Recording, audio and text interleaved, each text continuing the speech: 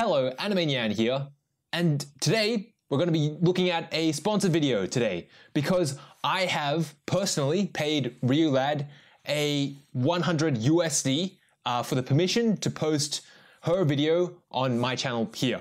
So this is a brilliant workshop on how to create art from a really experienced artist. This is part of the program which I am sponsoring NSFW tutorials. So if you want to create an NSFW tutorial that's voiced and is 15 minutes plus, then reach out to me on the Discord below in the video description. Again, we also have an NSFW Blender Discord. Please see that in the video description below. And thank you so much. I'll take it away to Ryu. Okay, you should be able to see this now. All this newfangled tech and stuff like that. Okay, awesome. So let's kind of jump into this then with what we're doing today. So this talk is mainly about staying consistent and how to strike gold. And what I mean by that is how to remain consistent, how to find your niche, you know, all the stuff that people don't typically talk about. There's a lot of technical stuff that goes on, especially around in the communities that we are, things like physics and all that kind of stuff. But this talk is primarily for people that are already making content, and I'll kind of touch on that in a second. So who am I? I am Rhyw, pronounced like kangaroo.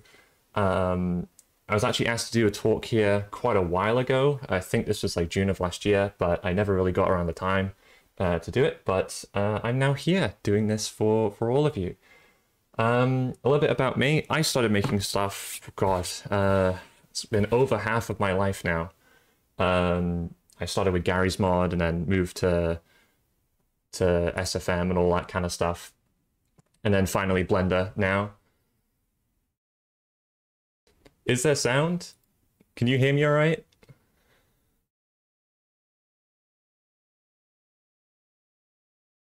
Okay, good. I thought someone was telling me that I was microphone muted. Okay. Okay, all good. Yeah, I started NSFW stuff June of last year, so almost a year now that I've been around and kicking and doing stuff. If anyone's wondering about my kind of write-a-play, if you know what that means, I've been an artist now for over half my life, like I said. I started doing commissions and for graphics and some small stuff like that since I was like 13 or 14. I've tried most mediums and stuff like that, and I've been exposed to a lot of people and a lot of artists in general. You know, tons of mountains, pitfalls, problems that people have with work and stuff like that. So I'm primarily here to talk about how to smooth your ride as an artist and make the most of what you have. So as I said earlier, this talk is primarily for those who are already making stuff and are past the point of just starting out. So you've gotten the basics down, you've opened a Twitter account, you're doing all this stuff, and now you're making content. However, if you are still finding your feet, or if you are still kind of coming together and formulating a plan and you haven't quite started yet, feel free to stick around. It's absolutely for you as well. You might gain some insight as to how the journey might go for you in the future, and being aware of those things is great because you kind of get to understand things before they happen. So let's kind of jump into this, shall we? Here is what we're going to be talking about today, which is basically just, I'm here to teach you, you know, how to remain consistent, all that kind of good stuff. You can see here in the middle that this is our table of contents. This Google slide that I'm reading from will be available to download and view at your own time once this workshop is done. So you'll be able to go through, you'll be able to click these things and skip and move around.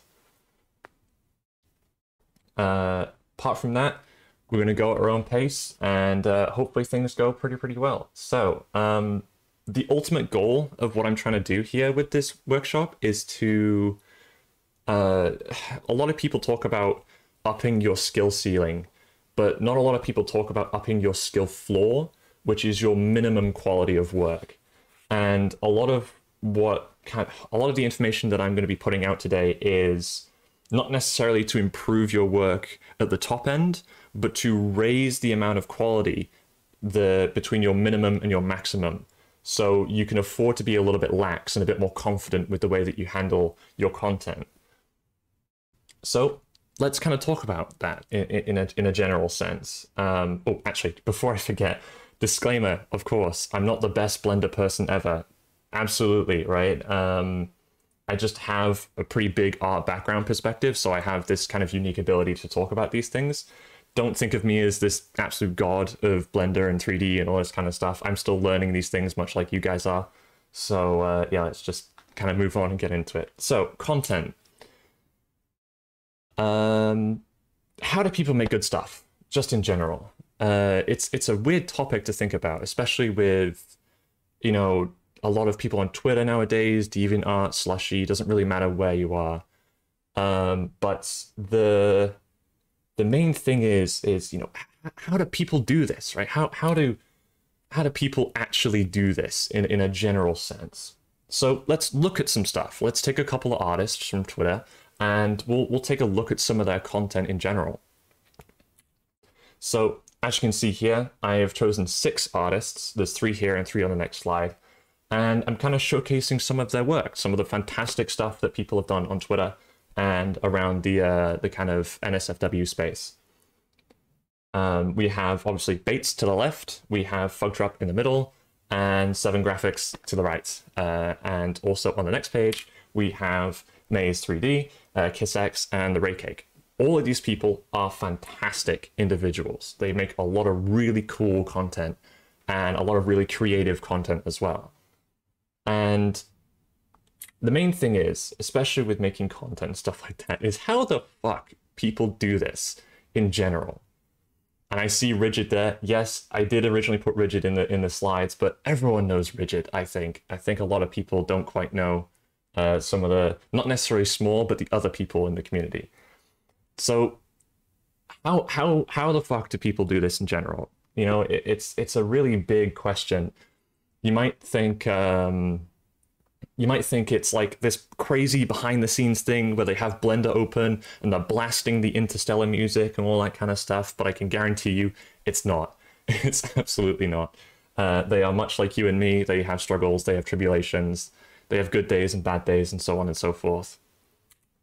So let's kind of jot this down in terms of this kind of stuff. In terms of their art, say, you know, in the case of KissX or 7, the people that I've shown, in your eyes, what would separate their work from yours? And feel free to make a list right now, kind of jot down a couple of bullet points yourself, you know, what separates your work from their work? Just in a general circumstance. And I'll give you 2 or 3 minutes to kind of do that, jot a few things down. So let's have a look here. Actually, I'm going to open up the chat so I can have a look.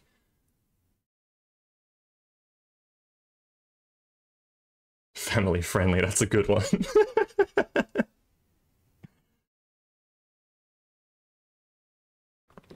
Yeah, Rigid's organization of scenes is like crazy. I'm actually starting to use that system now, and it's weird how well it works for the content.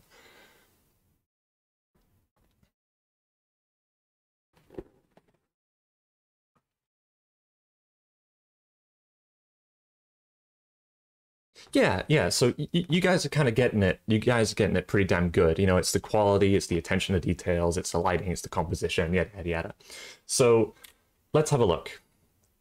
I'm betting most of you, in general, you know, have put down a number of things that are relatively similar.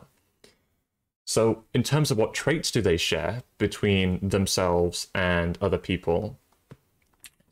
One, they have a style. You know, a lot of the time you can recognize a creator just by the way they produce artwork.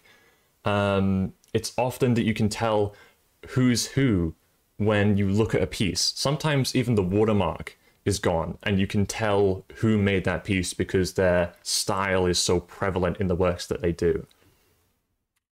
They have a niche, which, if you don't know what a niche is, it's basically like a specific avenue of content, whether it be still images, animations, so on and so forth.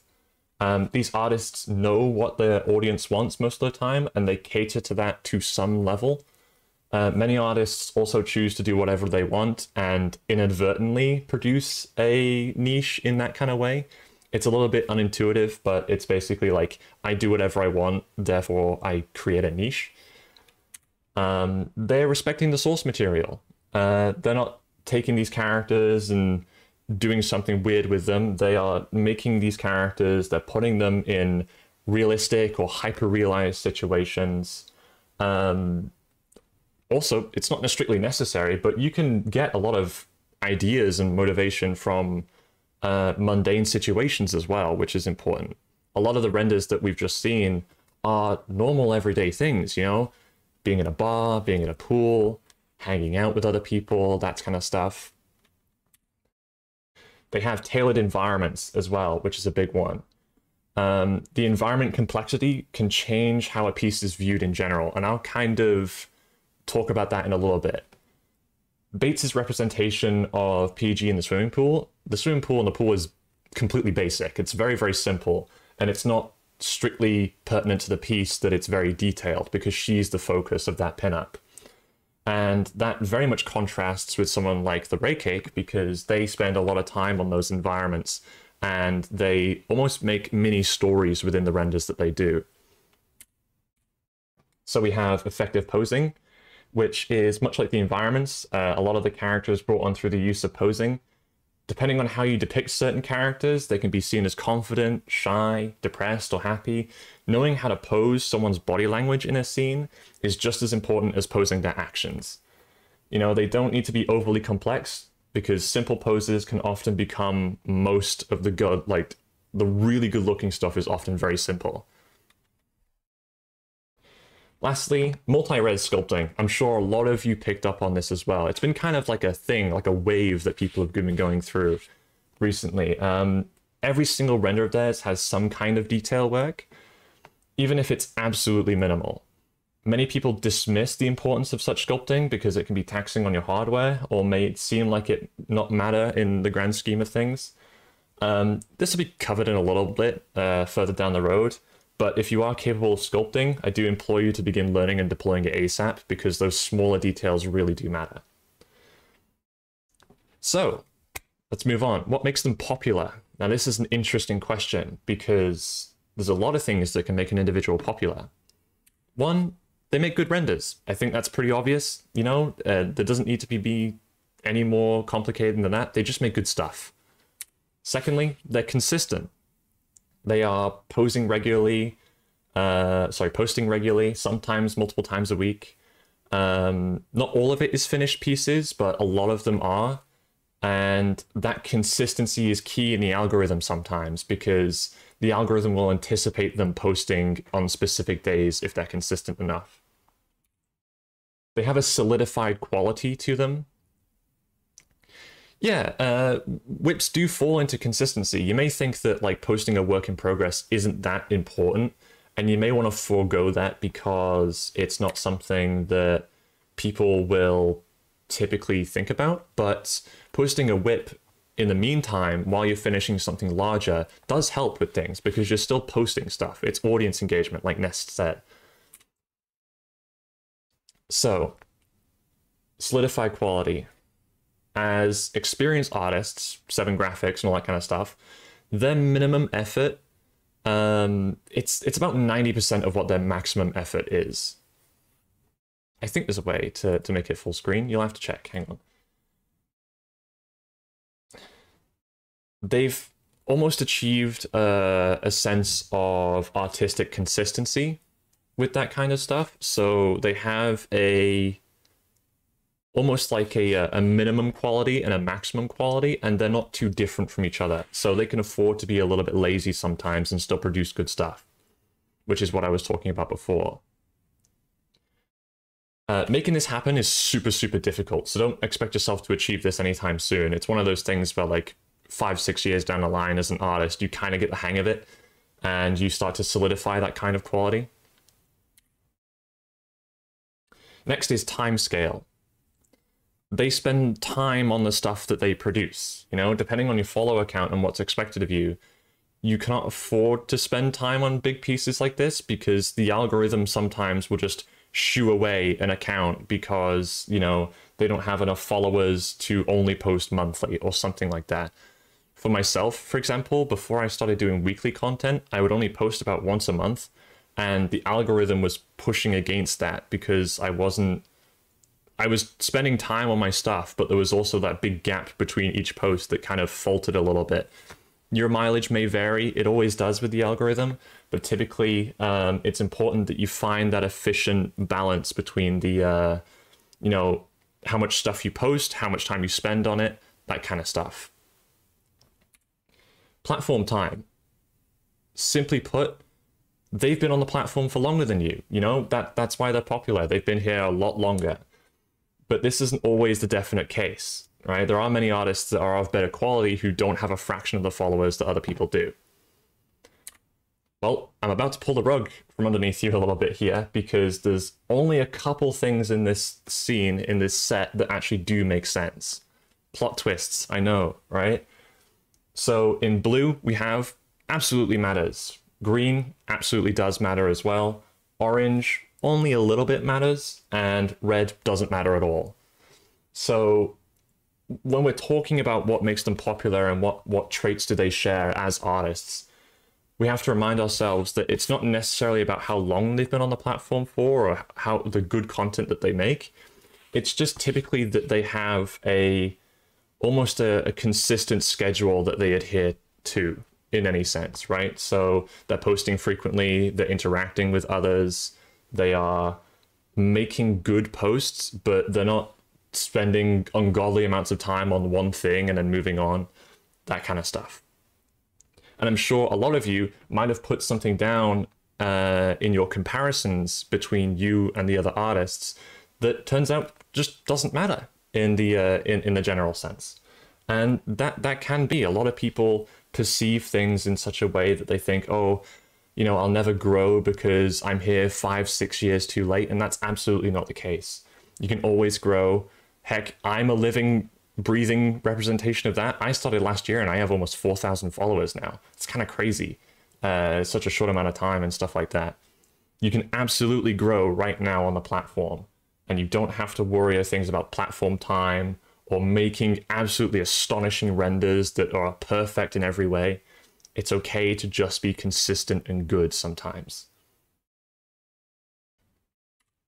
So, moving on, how do we strike gold in this kind of circumstance? Oh yeah, there's a good point as well. I do have a note here. We'll kind of rewind a second. In this instance, it's okay to compare yourself to these creators because you're being very objective, right? You're breaking things down in an objective manner between yourself and the creator. But please don't compare yourself to others all the time. Make sure that when you do, it's entirely objective in what you're doing, because a lot of times people can be caught up in emotions, or they can feel bad about being on a different skill level to another individual. There's no need for that. I promise you, you're absolutely fine as you are. And, you know, everyone starts somewhere. Everyone kind of sucks at first. And that's why we're all, you know, choosing to group up and improve together.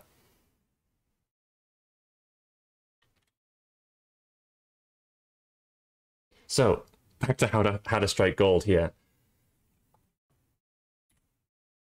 I think the first thing that we need to kind of put down in terms of striking gold is visual quality.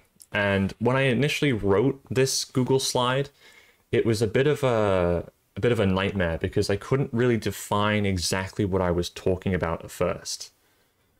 And I've chosen the words visual quality because they're the closest that I can get it to. But do be mindful that when I say visual quality, it might not 100% mean that in the literal term. It is a little bit of a give and take with that. So, visual quality. What do I mean by this? In the most simplest of terms, in general, and stuff like that, visual quality in this context refers to maintaining a consistent visual on things, right? It's a well-structured image through the use of composition, lighting, and posing. Standard stuff. you should consider this as the potential starting point of your stuff, because even if you don't have the best posing or the best composition, that kind of, actually, visual fidelity is a very good term, and I gutted that I didn't think of that before I started this presentation.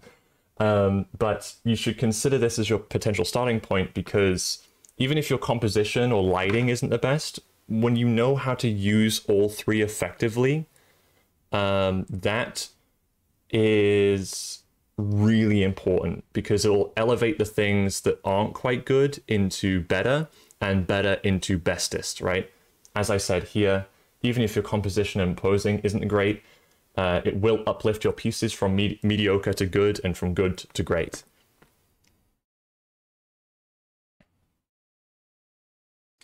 Oh, right, yes, I put down girth, and that was a personal note. I shouldn't have left that in there. But Chirax's renders, especially the ones that are more animated, are very girthy in their details and with their camera work. There's a lot of detail in them, and even though there's generally a shallow focus, there's a lot of stuff going on around the person in general. That's what I mean by girthy camera. It's just girthy camera work.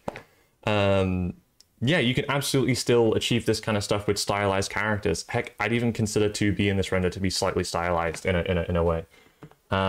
There's a lot to be said with like styles and stuff like that. If you've seen some of my work, for example, I hop between styles quite a bit, between like my Overwatch style and my realistic style and so on. And it's absolutely okay to have multiple.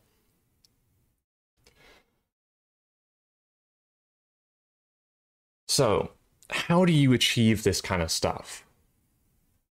Visual quality is pretty basic in the grand scheme of things.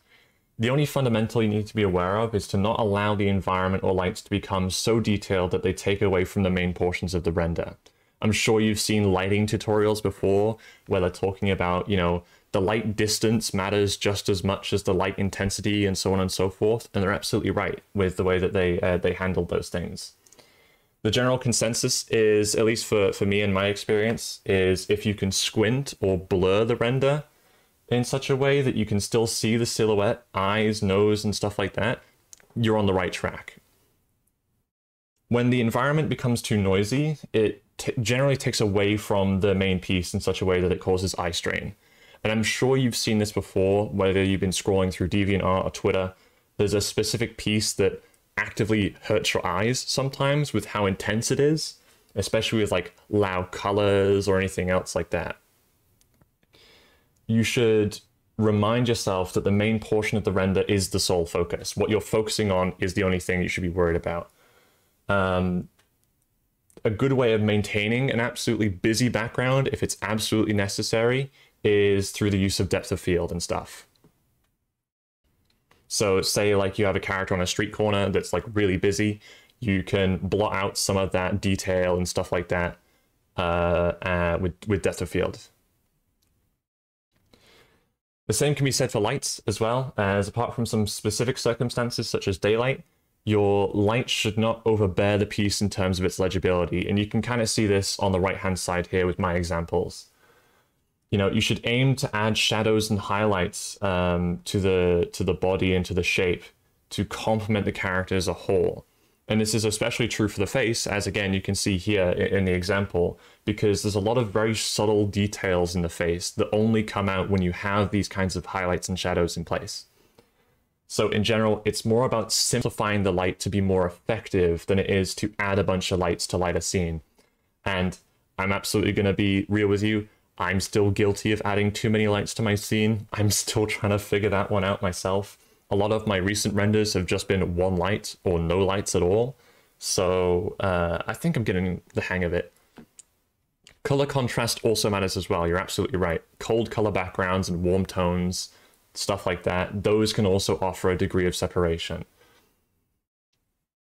You know, knowing how to use light effectively with good balance and efficiency, like you see on the right, also improves performance as well.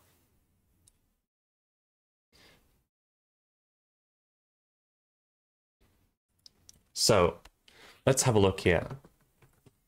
What you're seeing is 3 photos that I picked off the I'll talk about lighting in a second because there is a second slide for it. It's further down the line. But what I have here is 3 images in general that are very, very busy, right?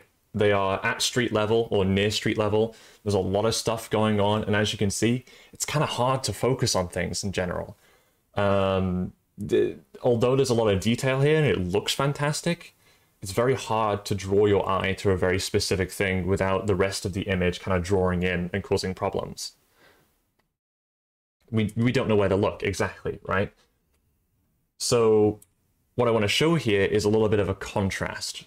What you see here between these 3 and these 3 is these are in the same sort of general area. They're still downtown. They're still very busy and stuff like that. However, they've taken wildly different approaches on how to deal with this busy scene. On the left, you have the buildings as a framing device. They are drawing the eye towards the bridge. And it's almost difficult to look at the vehicles and the signs in this leftmost image because the leading shots are so prevalent towards the bridge that you almost can't really focus on anything else but the bridge. Secondly, the second render, the middle one, is closest to the busy scenes that we've seen prior. They are using a difference in tone, so warm colors and cold environment. The biggest thing about this, especially, is that the photographer is using leading lines or visible lines.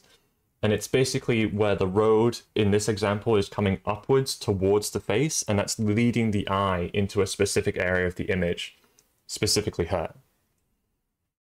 Lastly, in the last one, is very, very interesting because instead of using depth of field and leading lines and stuff like that, they've instead chosen to keep the background busy. There's a lot of stuff in the third image that is very, very visible. It's very busy in the background.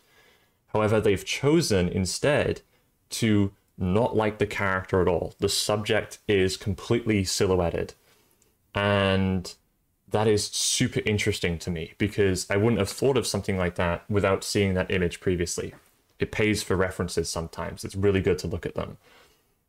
So as you can see, these 3 pieces in similar environments have taken 3 really big different approaches to making sure that the eye doesn't have any strain to it. There's still a leading example of where you should look.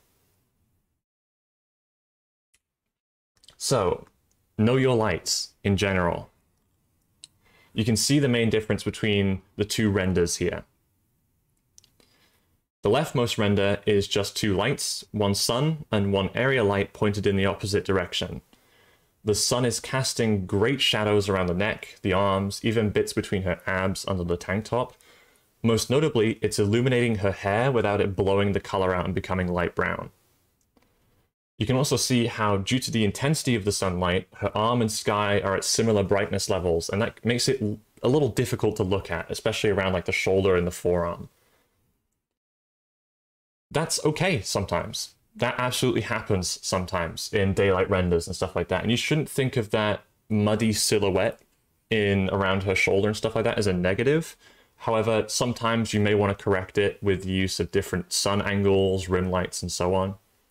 But the main takeaway is the rightmost render, which is the lights are everywhere. There are a lot of lights in this render.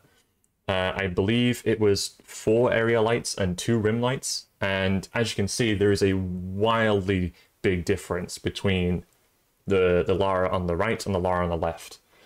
The rightmost render, if you remember our previous slide talking about the simplification of our scenes, you'll instantly see the problem. While the rims are providing an ample separation between the sky and her silhouette, her hair and some of the features on her body are in a weird, like, sort of lit, sort of not kind of stage where things are, they should be a shadow, but they're not because there's also lights in different sections, so on and so on.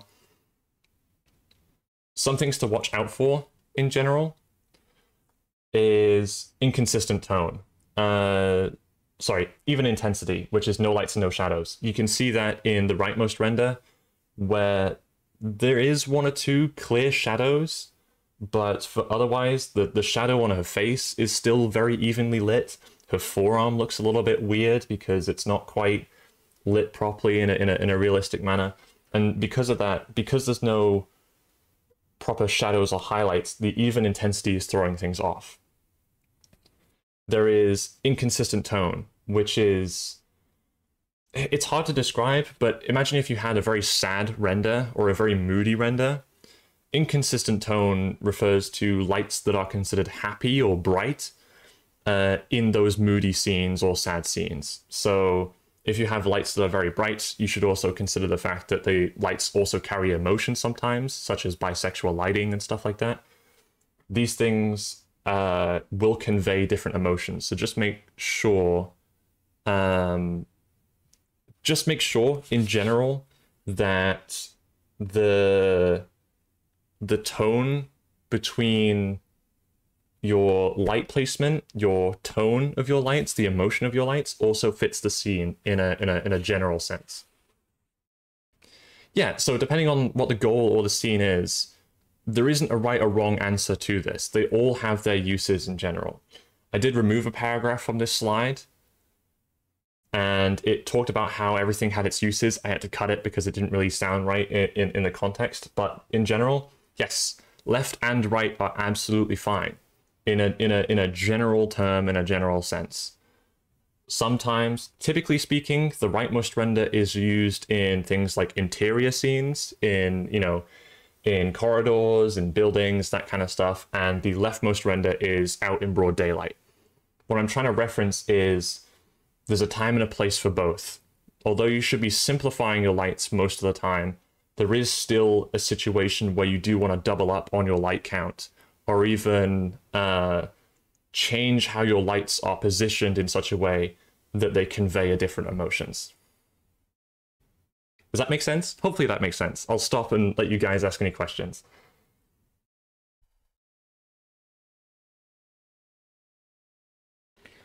The rightmost one has the most lights. So that one had, I believe it was 4 area lights and 2 rim lights.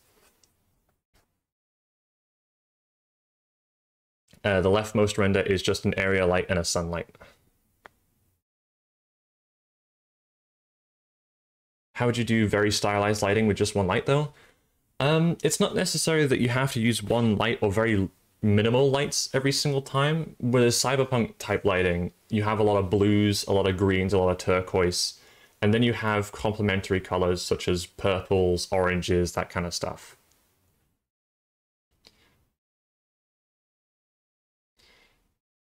Well, I could answer a couple more questions here, but I think there is a couple slides down the line that do make a lot more sense. So I'm going to move on, and you'll have your questions answered there a little bit more. And we can always dump extra questions on at the end, because I don't mind answering them for the next hour or so afterwards.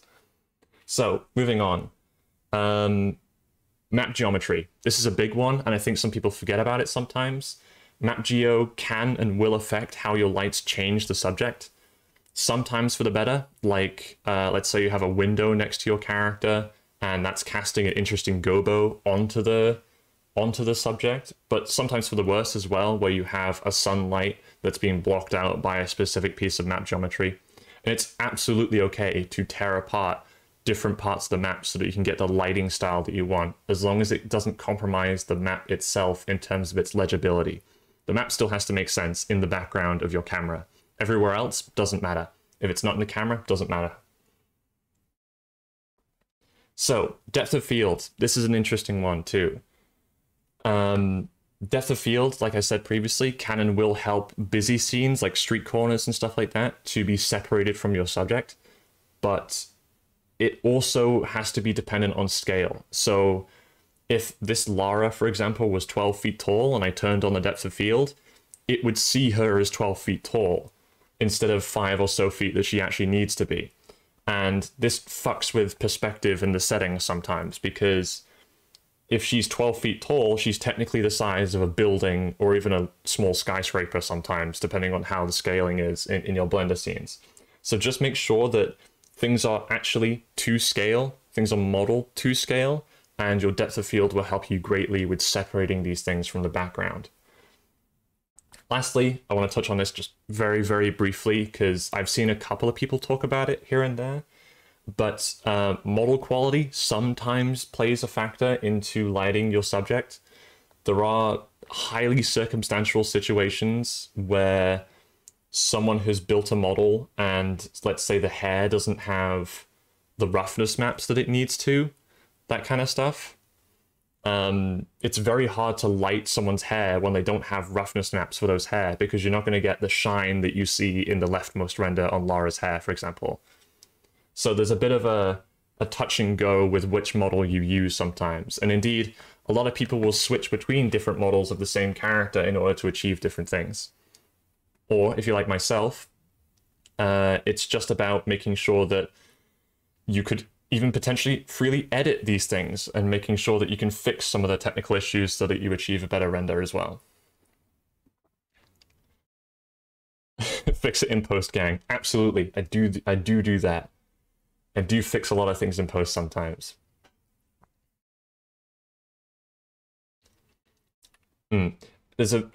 As you get further into this kind of stuff and you get more technically literate, you will start to edit the models that you're using on the fly as you're creating renders.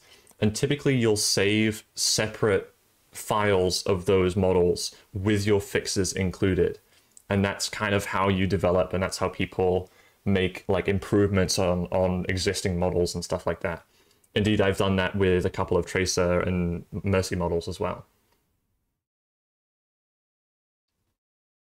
So I think we're all good. Don't think we have any more questions or anything like that. So let's move on. Let's push on. So in general, the main thing is to train your creative eye when you're making pieces. It's all well and good to light the scene effectively, but if the composition and the way that you're creating renders is wrong, it's not going to fit right. Number one, it's reminding yourself. So it's very hard as an artist to work on several things at once, whether that's pieces of content or different projects, or even, you know, clear goals and stuff like that. It's important that you have a clear goal in mind when it comes to improving with a specific render. Whether you set out one day to go, I'm going to make a render with better depth of field, or I'm going to make a render with multi-res sculpting, so on and so forth.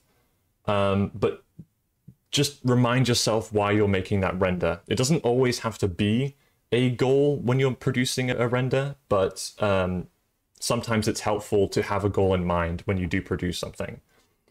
It's important to remember, though, that you don't sacrifice other bits within that render for the sake of improving something else. The idea is that you slowly drag in this extra experience on top of what you're working on regularly so that it becomes part of your workflow in the future. Pause, perceive, perform is just as it says.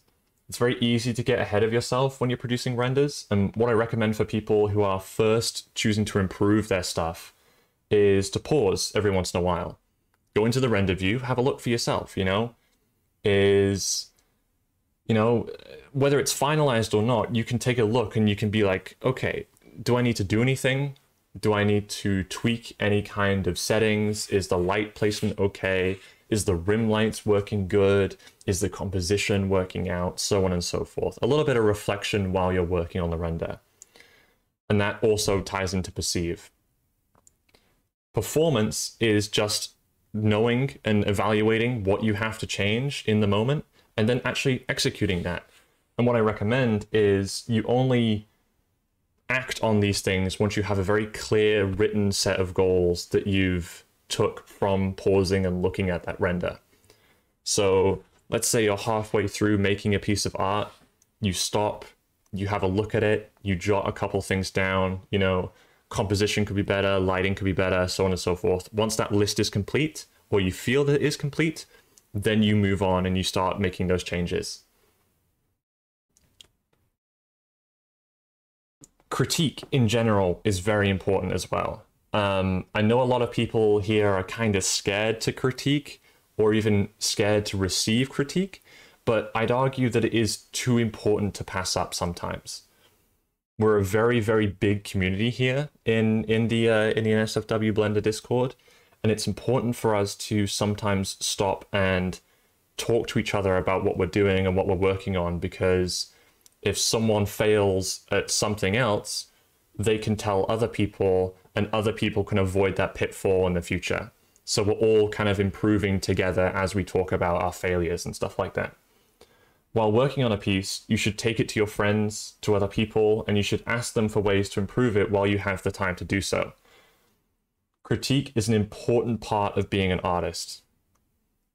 You shouldn't feel depressed or sad when you get critique. Instead, you should be using that information to further improve your artwork for the next time. Grouping up and showing each other your artwork will share knowledge across multiple people. In the simplest of terms, if somebody fucks up and tells everyone else about it, multiple people will be aware of the mistakes and correct it in their own artwork, like I said before.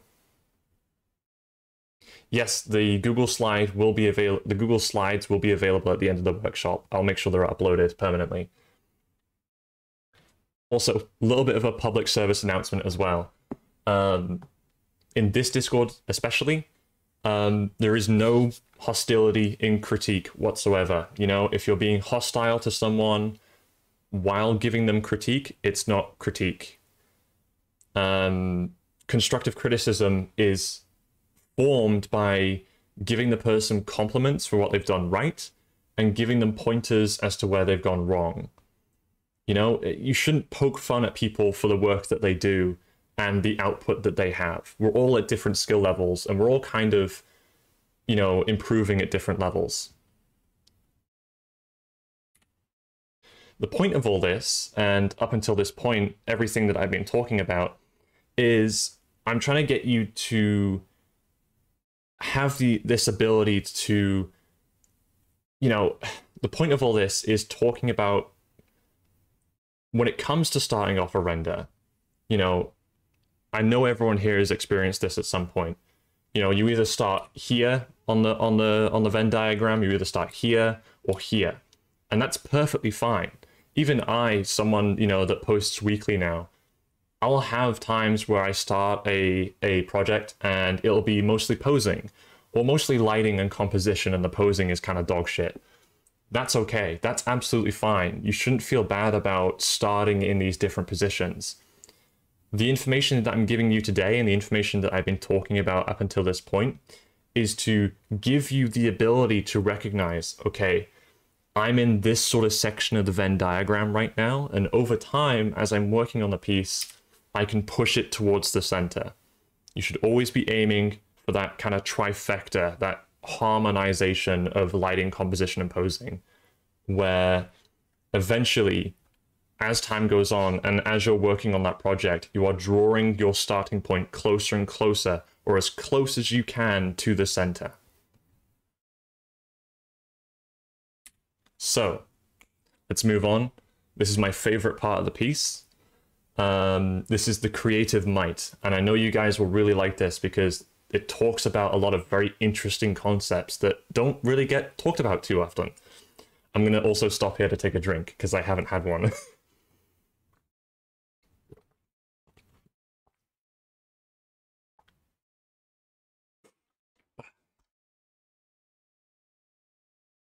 So, what is the creative might? And the simplest way that I can describe it is it's your motivation. It's that drive. I know all of you at some point who've made content, there's a time where you get up and you're like, I really want to do something. I want to absolutely tear my claws into this project that I'm working on and produce the best work that I can do. And if not, well, I have a couple of tips here to show you how to feel like that and how to feel confident in the work that you do. Finding your creative limit. Every so often, we'll host something like a challenge in the Discord server. I'm sure you've seen them before or around. You are asked to create something in a specific manner, whether it's an animation, a still image, something from a reference, and so on.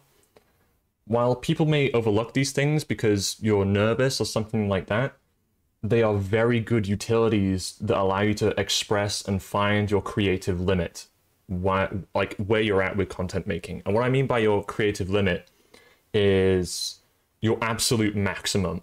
What is your ability at its absolute best and when you're being tested the most?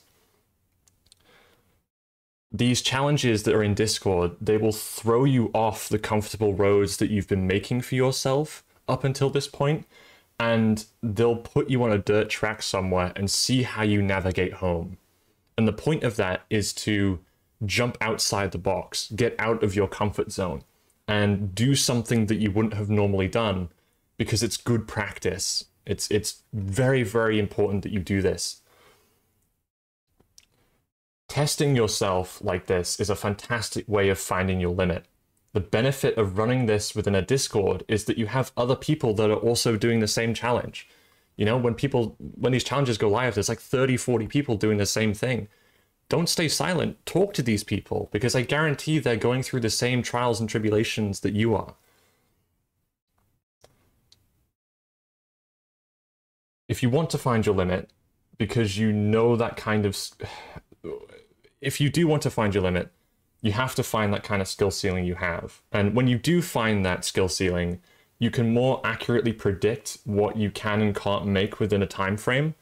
So, you know, if you know your absolute limit, you know that you can only make, say, a render with 3 characters in 3 hours. That is your limit. You know how long something's going to take, or at least an idea of something's going to take. And knowing that clear dividing line between what you can and can't do will also let you set realistic goals that push that boundary upwards, so lifting your skill ceiling even more.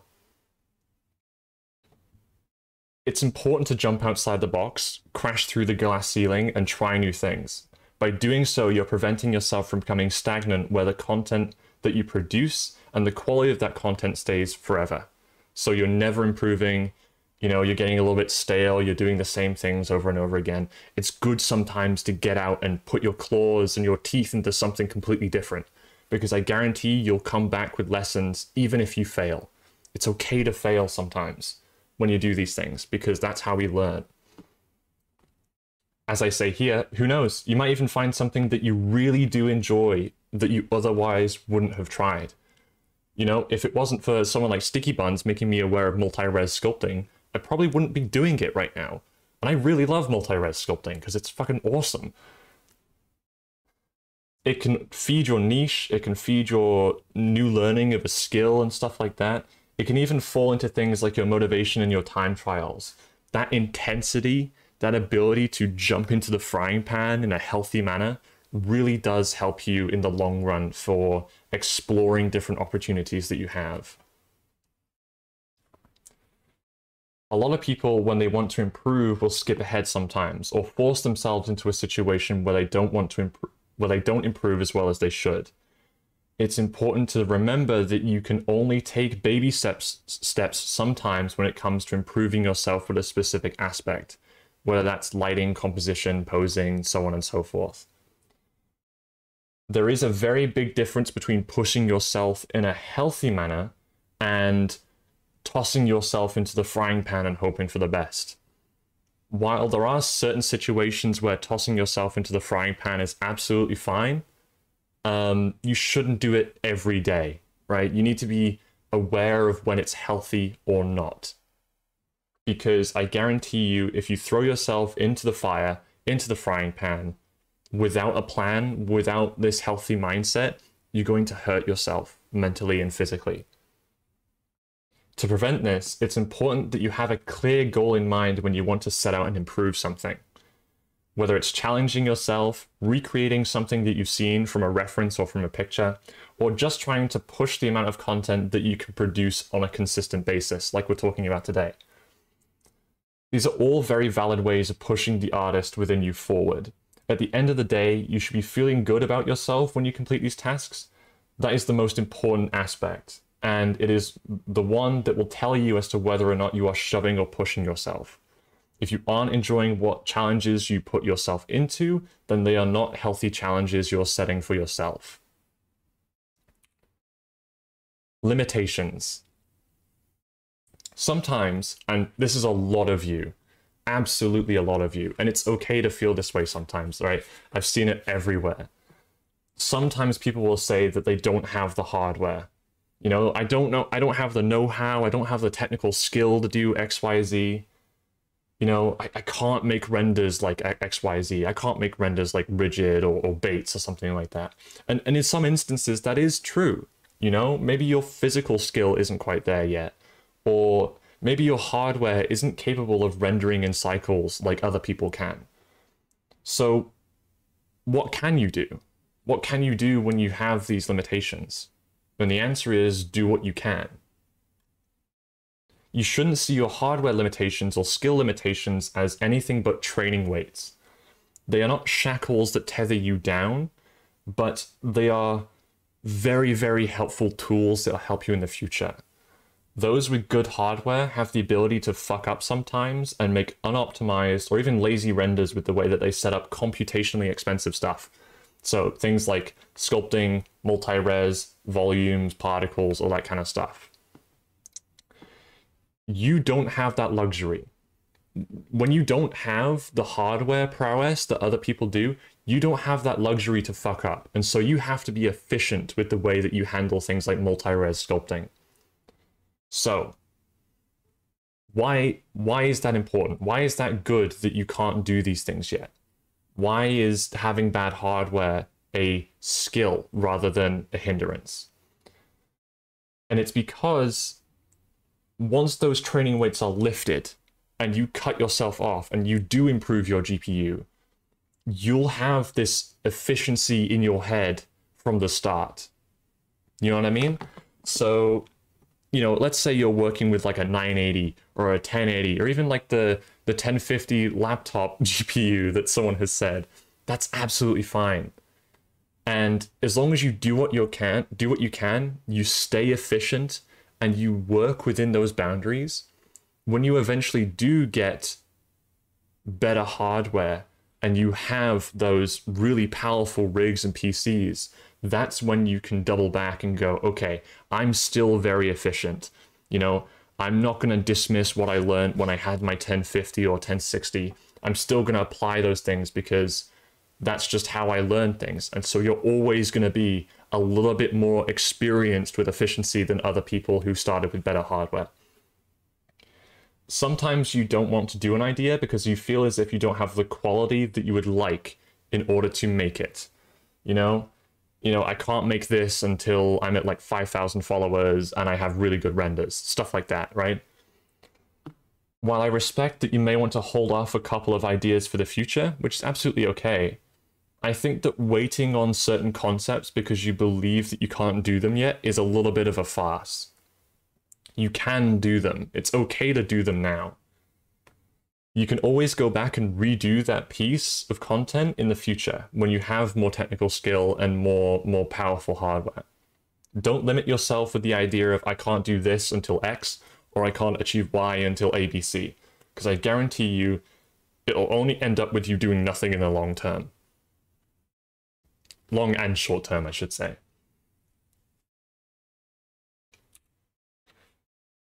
This is the cool bit now, and I think you guys will really like this, because when I introduce this concept to other people, they kind of go wide-eyed and go, oh my god, I can improve in a really cool way. Deadlines hold you to the mark. Having a schedule that you stick to religiously will force you to become more creative as you run in and out of ideas. Over time, as you get used to this deadline system, you begin getting into a groove to allow you to start producing content almost like a machine.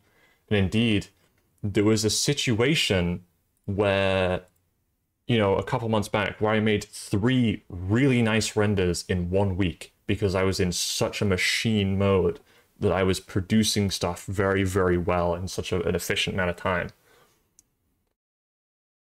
Same could be said for time trials. It takes a lot of pressure to turn coal into diamonds, and I'm sure you're aware of that. Time trials attempt to do the same thing, but with your efficiency and with quality. Let's say it takes you 3 hours to complete a piece that you're happy with. Could you do the same amount of quality in only half the time? What are the obstacles that you're running into which extends the amount of time that it takes to produce a render in general? if you're not already, I highly recommend that you go and download the add-on for Blender that allows you to time yourself on a project. I think it's available somewhere. There might be a link, Orochi, if you want to like send a link or something like that in a minute. But that project timer is fantastic because you get to see how long it's taking you to produce something that you're happy with. However, you should only look at that timer once you are absolutely finished. Don't use it as something to hold yourself to whenever you're working on a piece. You should only look at it afterwards, because when you look at it when you're working, the pressure can mount up and you can become sloppy and you can make common mistakes, so on and so forth. So only look at it once you've absolutely finished. By challenging yourself in this way, you are changing the amount of time it takes to create and finish a render that you're happy with, and it will shorten down almost like a condensed format. So you're taking this big, long process that you've been doing, and you're shortening it. You're squeezing the ends together, and you are trimming the fat out of the stuff that isn't needed. You're learning how to use the software in a much more efficient manner. You can navigate things a lot quicker, so on and so forth. Make sure when you're doing this as well, and it's a bit of a big red stop sign sometimes, that the deadlines and time trials are realistic when you do them. Don't set out to create a 6-hour render in an hour, because it's not going to happen, right? Don't set out to create something that's absolutely amazing when you can't produce something and post it consistently. You see what I mean? The goals, much like previously with your improvement goals, your deadlines and your time trials need to be realistic as such as well. Making the deadlines and time trials so severe will cause you to be stressed, and you end up not wanting to produce content because of it. And I guarantee you that as long as you maintain a realistic schedule and a realistic idea of what these time trials and deadlines should be, you'll be okay, I promise you, because as long as you have that healthy state in mind and you are very, very careful with how you do things and you talk to people and you communicate these things, you'll all be good. You shouldn't feel bad for failing one of these, by the way. Even me, myself, someone right now, I failed a number of time trials and deadlines. Indeed, there was a period of time a couple weeks ago where I didn't post weekly for about 2 or 3 weeks, and it was because I was having a really hard time putting work together because I was stressed. It's okay to not do stuff sometimes. It's okay to have a bit of lull in your activity. And you shouldn't feel bad when you fail a time trial or fail a deadline that you set out for yourself. All you have to do is pick it apart. You know, why did this fail? How did it fail? Is there anything that I can do in the future to prevent it from failing again? So on and so forth. The extra 10%. So, I talked about multi-res sculpting before. That's one of these things. I'm sure that every one of us at some point has finished a render and wondered what we could do to improve it further. The extra 10% is the small details, the things that don't typically go noticed to a consumer, but add up very, very quickly as a collective. This can be as simple as making sure that the clothes fit the person that you're rendering, and it can be as complex as multi-res sculpting, squishies, skin indentations, that sort of thing. Very simple renders can become masterpieces, especially with someone like Bates's work. Those things are masterpieces, even when they're typically pretty simple. And the reason why is because there's all of these little details. It's the skin indentations, it's the, it's the squishies, stuff is being pushed together, there's physics, so on and so forth. Have a think about what kind of works you do as a creator. I know a lot of you are animators, some of you are still image artists, so on and so forth. Whether you're mostly pinup focused or do animations or anything else like that, have a think about, is there anything that you feel you could be elevating by doing these things? Almost always the answer is yes in terms of tweaking things to be better. But a lot of these things can be difficult without support. Obviously, not all of us have high-end hardware to do multi-res sculpting and stuff like that, so that's more of a pipe dream.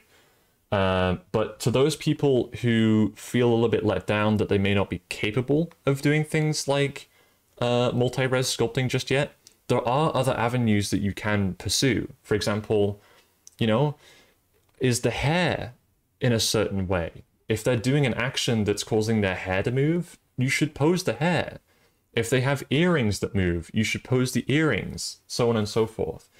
It doesn't always just have to be the sculpting and the technologically impressive stuff.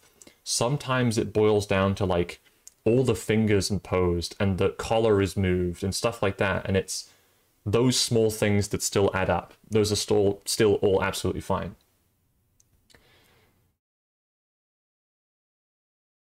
Sometimes it's, you know, the body is a very complex thing.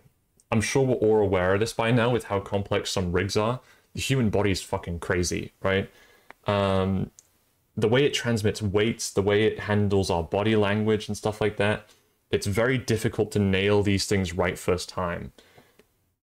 And you shouldn't be dissuaded when they don't turn out first time. A lot of the times when I'm producing content and stuff like that, I'll double back, I'll reset, and I'll try and do the body language stuff again. So on and so forth. So, it's all well and good, you know, me talking to you about the extra 10%, but what about an example? An example of 10%. Well, take my render from last week. When I finished this render, initially it took about 1 hour and 30 minutes plus post, right? So that is start to finish from Blender, from opening up Blender to Photoshop, it took me 1 hour and 30 minutes. And you can see how when I went back and doubled over, the extra 30 or so minutes, or the extra 50 or so minutes that I put into this render saved it. I actually think that it wouldn't have been as good of a render if I had posted the leftmost rather than the rightmost. And it's those small things, you know, it's the sunburn on her chest, it's the freckles, it's the subtle details in her eyes and stuff like that that I changed. There's not a lot of difference between these two renders, you know what I mean? Is Photoshop really that necessary? I'll be talking about that in a minute. I've got a really funny slide for you for that. I do a lot of work in post myself. I think I spend anywhere from 30 minutes to 1 hour in post. Yeah, and as Gotto pointed out here, the difference between the breasts is very different, because in one of them they are floating and the other ones they are not. And it was that small change that actually spurred me to continue working on it, because I wasn't happy with the leftmost render and this stuff. So, over the past couple slides and stuff like that, I've been talking about reflection. And some of you may not be aware of what reflection is in an art sense. Sometimes you finish a piece and things just feel off. Nothing is necessarily wrong with the render or even you, but you have this air of uneasiness or contemplation. This is the perfect time for you to sit down and think about the render that you just made. If you're wondering what questions to ask yourself in this time, you can use the questions that I've provided on the right. It's important that we sometimes sit down and think about the renders that we make, because we can more clearly identify what went wrong within that render and what went right within that render, and how to replicate the things that went right in our future content. Depending on how you feel, you may not want to post that render immediately, and that's totally fine. There's nothing wrong with that. Sometimes I will finish a piece myself and I won't post it because I feel either it's not good enough or it may need extra tweaking, like in the case of the tracer render. If this is the case, typically I will leave the render for a little while and I'll come back to it. I'll go distract myself with something else.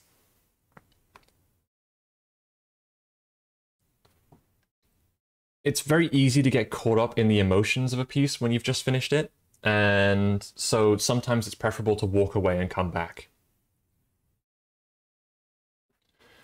this may not be, applicable to all of you, but for myself, as someone who comes up with renders and ideas in my head a lot and then put them down on paper, sometimes I finish a piece and it doesn't match what my head was thinking at the time, and that can throw me for a loop sometimes. This isn't necessarily bad, it's just a quirk of how I come up with ideas and how I produce content. And I'm sure there'll be one or two of you that feel the same way. There is a degree of difficulty when it comes to, putting content on the page, in Blender, from your head, from reference, so on and so forth.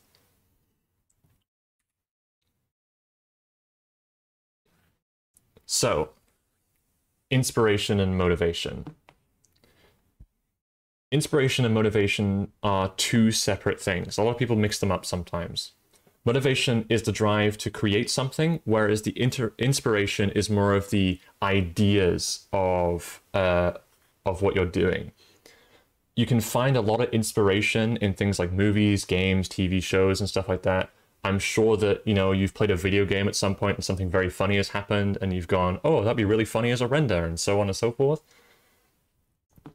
However, finding motivation is a lot harder. I guarantee a lot of you have lost motivation to work on something before, and it can be a little bit daunting to jump back into it once you've lost motivation because you feel all is lost.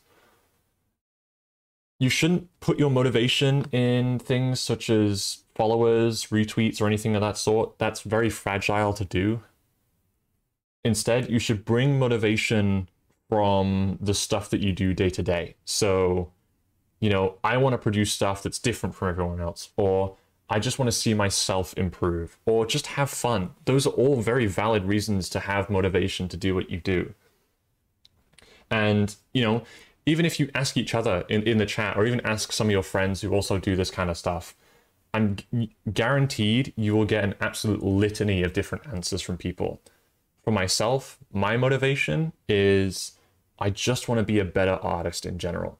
And for me, being a better artist means trying a whole host of different styles and people and renders and different types of renders and combining that stuff. This is sort of related to burnout, which is on the next slide. However, there'll be some times where you wake up and you don't feel like doing anything. That's absolutely fine as well. It can mean you're experiencing a little bit of a lull in your inspiration and motivation. And my solution is to just go and do something else, right? It's okay to not do something for a little bit, And I'll talk about that in a minute because it's a big slide. But go browse Twitter, go see what other people are making, check up on a couple friends, see what they're working on and stuff like that. Because I guarantee the more that you interact with other people, the more that you express the fact that you're kind of in this lull at the moment, you will eventually find your way back home and you'll start producing content again. Forcing yourself to work isn't going to do anything good for you because it's only going to make you more stressed and it's only going to make you feel more doubtful about your own skills. We often feel guilty when we're not at our computers and not working because we're at our computer. We should be working right now, I've got a Patreon or a Twitter to fill with content. I should be working every day of the week. You don't have to do that. You know what I mean? We're not separated from our work like a typical 9-to-5 is. And, with a typical 9-to-5, you leave your problems at the door and you come home and you're in a different headspace. We don't have that luxury when we do this stuff in our free time. Just remind yourself that you do need breaks. There is no need for crunch or anything else like that or unhealthy habits. Pace yourself. Okay, be kind to yourself. Make sure that whenever you are pursuing these types of things, you're doing it in a healthy manner, like I was talking about. Yeah, hydrate, Hydrate, go eat something. For myself and me personally, I have an alarm at 11:30 in the morning and I have an alarm at 3 o'clock in the afternoon. And I consider those my breaks. It's basically, because I have ADHD and I have a little bit of autism as well, sometimes I find it hard to break away from the computer and I can get wrapped up in a lot of projects. when that alarm goes off for 11:30 or 3 o'clock, I'm reminded, okay, I need to take a break. You know, I need to go eat something. I need to go watch something, do something different, because otherwise I'm just going to run myself into the ground. Burnout. Now, I love you guys to death. I really do. I think you're some of the most interesting people I've ever met in my life. You guys are fantastic creators, big and small. I'm not lying. I'm serious with that, right? You guys are very, very interesting to someone that hasn't been in the NSFW space for all that long. Over the last couple months, I'm sure you've seen a lot of artists quit or leave the Discord/Twitter space because they've had enough. You know, they don't feel the same sparks that they used to. And I'm sure some of you have felt like that before. This is burnout. This is absolutely burnout. It occurs when you've been focusing on one kind of content for too long and your brain needs a little bit of a reset, so it's forcing you to reset. For many of you, this is the first time that you've done something creative. You know, I'm sure there's a lot of people in here that they haven't done any drawing before, they haven't pursued 3D before, and they're just getting into it now with the NSFW stuff. And that's totally fine. There's nothing wrong with that. But you haven't really encountered the pitfalls and the mountains that could happen when you're an artist because you're just starting out. I can safely say with confidence, absolutely, that you're not the only person to experience these kinds of feelings. Okay, you're not alone in this. It's absolutely okay to message people sometimes and ask how they're doing. Even if they're burnt out, you know, it's important to speak to people. Over the past decade of me doing work, whether it be 2D, 3D graphics, so on and so forth, I felt like I want to quit more times than I care to count. Especially at the start of this year, when I was extremely stressed, I was dealing with applying to university and so on and so forth.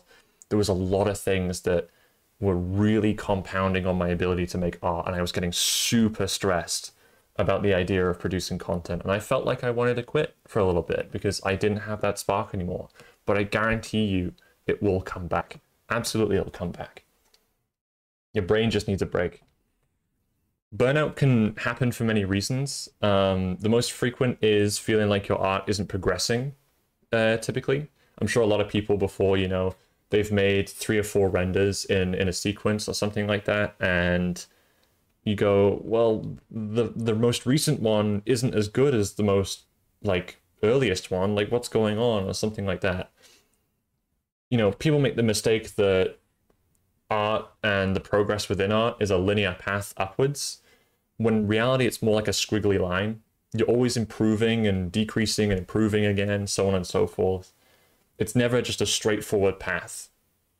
Some days you'll be better, some days you'll be worse, some days you'll just be in between, and that's, again, absolutely fine. You should never feel bad that the art you made today is a little bit worse than yesterday, because that's how we roll as an artist sometimes. And I will fully admit, you know, there was a post that I made on Wednesday.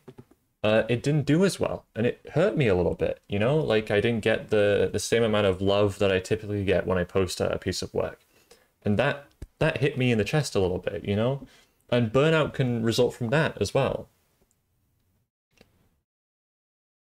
The only way you can fix the difference, the only way you can stop burnout and pursue this kind of medium again is be here tomorrow.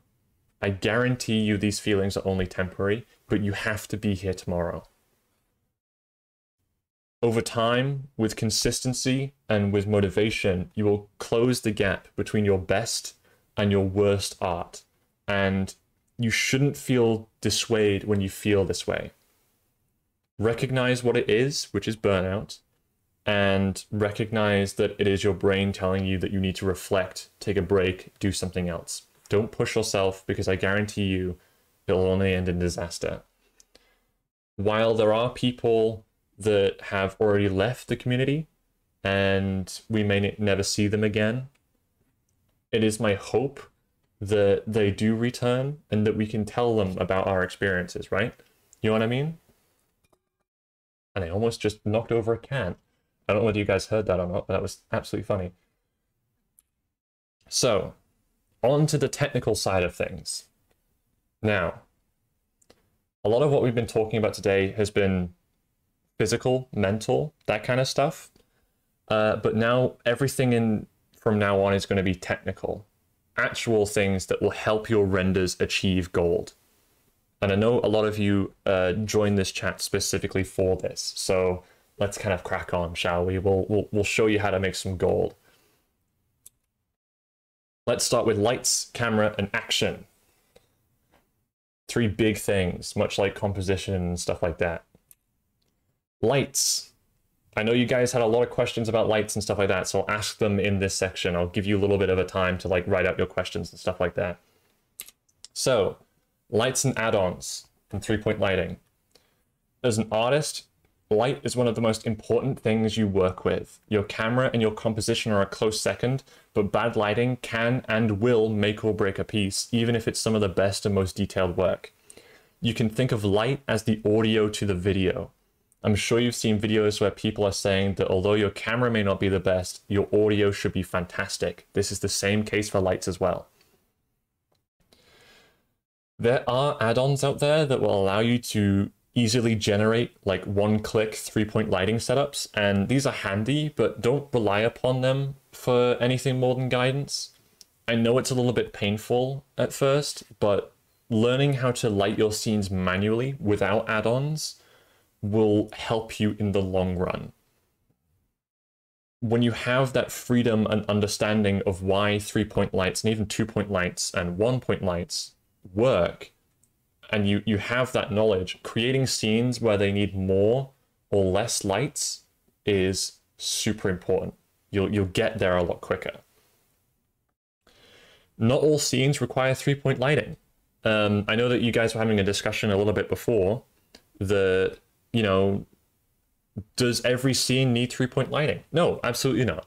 I've gotten around a lot of things just by adding in a single sun lamp, and that's it. In fact, the tracer render that I showed you is one sun lamp. I didn't even add another light. It's just one light. When you know how to light a scene manually, you'll be able to sit down and go, okay, I don't need a fill, I don't need a backlight, I don't need a key light or anything else like that. I just need 1 or 2. I know where to position them roughly, and I can tweak that as I'm working. Having that knowledge and not relying upon add-ons is great because you won't always have that add-on with you. Sometimes you'll have to do it manually, and having that knowledge is important. There is a lot to talk about with light, and I did cut a couple things here and there. If you're interested on how to light the stuff that you're making better, I recommend delving into the photography side of things on the internet. Go look at a forum, go search some ways on how to do photography and stuff like that, because they do apply to Blender. Blender's camera is functionally a camera, just like any other in a scene. There are a number of ways to go about this, but I recommend searching 3 specific things. That is gobos or light gobos. They are basically texturing a light with a certain color or a certain black and white texture to have more interesting light leakage. Kiss X, the examples that I added onto this Google slide, use those gobos because they're really good at like making like light shining through blinds and stuff like that. Black body intensity, that's really good. Black body intensity is just the Kelvin amount for a light. If any of you have been in film production or photography or anything else like that, I'm sure you've heard the term like 72 Kelvin or 5600 Kelvin being thrown around a little bit. And that refers to the warmness or the coolness of light. Generally speaking, daylight is, I think, 7200 Kelvin. And moonlight is is it 9,000? I think it's 7,800 Kelvin or something close to that. But as you can see, black body intensity will help you with things like sun lamps or making realistic lights that aren't LEDs, so on and so forth. I used a lot of black body lights in my Pan Am render, the one where she's in a vehicle. and they turned out really well, super nice and clean. Lastly, there's Rembrandt lighting. There was someone in here before talking about, you know, how do you light a scene with one light? Rembrandt lighting is the answer, and that's typically that you are placing a light on a 45-degree angle to the face about 5 meters away, and that's considered a Rembrandt light. And the reason why it's called Rembrandt light is because he painted most of his subjects with that style of light. There's a whole bunch of like information about it and stuff like that, and I guarantee you'll be interested in learning more about it because it will help your renders. So 5 feet from the subject. So wherever their face is, it's 5 meters from them. Or is it 5 feet? I forget what the thing is. You're going to have to look it up because I'm a dum-dum and I didn't write it down. It's either 5 feet or 5 meters, and that's a big difference. So, light and clarity. Lights are a finicky thing in Blender. Depending on the intensity or the position of the lights, you can gain vastly different visual states. For cycles especially, the environment will be reflecting and bouncing onto your subject with the lights that you put in the scene. Depending on the intensity and the saturation of that light, it can cause different effects and potentially problems. So what I mean by this is, consider the images that I'm about to show you. For example, these two right here. Now, this render is identical. These are the exact same render. The only difference is that I've changed the saturation on the rightmost one. On the left-hand side, I've set the light to be 100% red. It's absolutely saturated. And because of that, the light that is bouncing off of this panel that I placed in the scene is also 100% red. It's the equivalent of being in a dark room, if you know what like dark rooms are in like photography. When you reduce the amount of saturation in a light, there is more white light introduced, I think. I think that's how it is technically in Blender. And so when that light bounces onto a subject and then bounces back, you get more color. You get a different bounce effect because that light is then transmitting some of the color on that object onto your subject. And you can see just how much of a difference that makes. And indeed, as I put down here, when lights are too intense or they're too saturated, you lose a lot of the details. If you look at this tracer render that's 100% red, it's kind of difficult to look at. If you remember what I was talking about with like busy scenes, you can't really get a bead on her in any way, you know? Her face is kind of obscured, her nose is kind of pointy and weird, so on and so forth. If you need a bright scene and you don't want to blow out all the detail within it, you should be playing with the exposure and gamma settings in the color management tab, because that'll allow you to increase the amount of light in a render without actually increasing the light. You just increase the exposure stops and it'll fix it most of the time anyway. With the saturation tweaking, you gain a lot more interesting stuff. You know, as you can see here, the light coming from the panel, with it being blue, has given this a totally different feel. You know, there's still that kind of air of like what's going on, a little bit of uncertainty, so on and so forth. But you have this big difference. This is only one light. You know, need I remind you, it's just one light. And it feels like there's two lights in the scene. So always be mindful of how you're building your lights in your environment, because I guarantee you, somewhere, sometimes, there'll be a way of bouncing light onto your subject that is really cool and really special.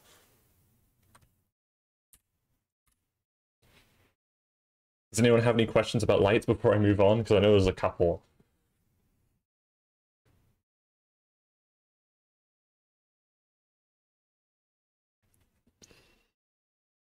Hopefully I've answered the majority of them already.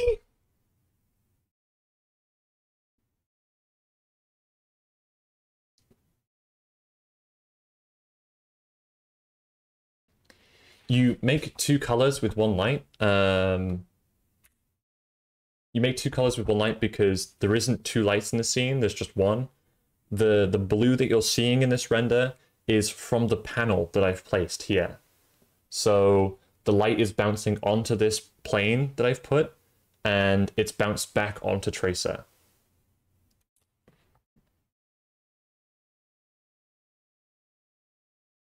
I should mention too, that's only for cycles. You're not going to get that with Eevee unless I think you do one of those baking things, but I haven't tested that, so your mileage may vary on that side. Is flat lighting always bad? No, not in any circumstance. I would consider my tracer render to be slightly flat with its lighting because it's just one light, you know? If it's anime or cell shaded, you don't have to worry too much about it because the cell shading will do most of the detail work for you in the general sense. You still have to do like tweaking and stuff. Blender's default light bounces is 1024 samples. Should we change it? No, only if you know what you're doing with it. Never change it only if you know what you're doing with it, because changing it to 2048 or even 4096 will increase your render times exponentially because it's doing more bounces.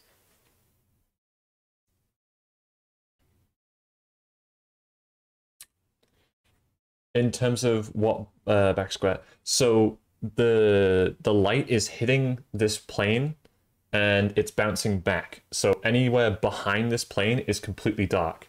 It's not passing through the plane, it's hitting the plane and bouncing back, and that's why you get the bounce light.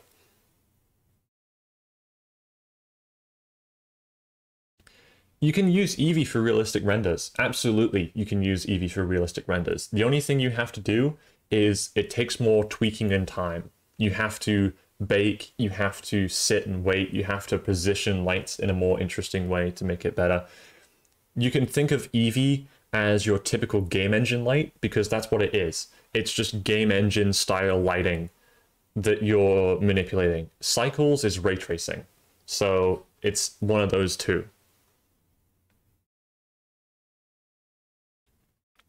Are we all good? Hopefully we're all good. Hopefully that makes sense.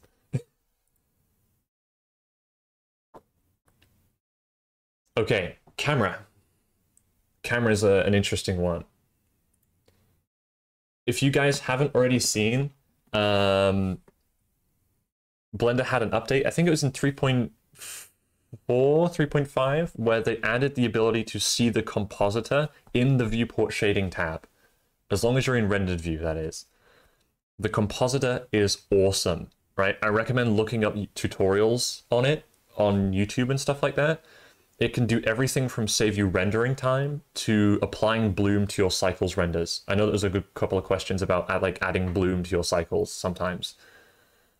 Being able to preview these changes in the compositor and in the viewport at the same time, it is so helpful because it means that people like me, you know, who adds barrel distortion and stuff like that, which I'll get into in a second, when I add those things into the scene, I've always had to re-render them or had to wait until it composes first. But now it's all in real time in the actual viewport as long as you have it selected.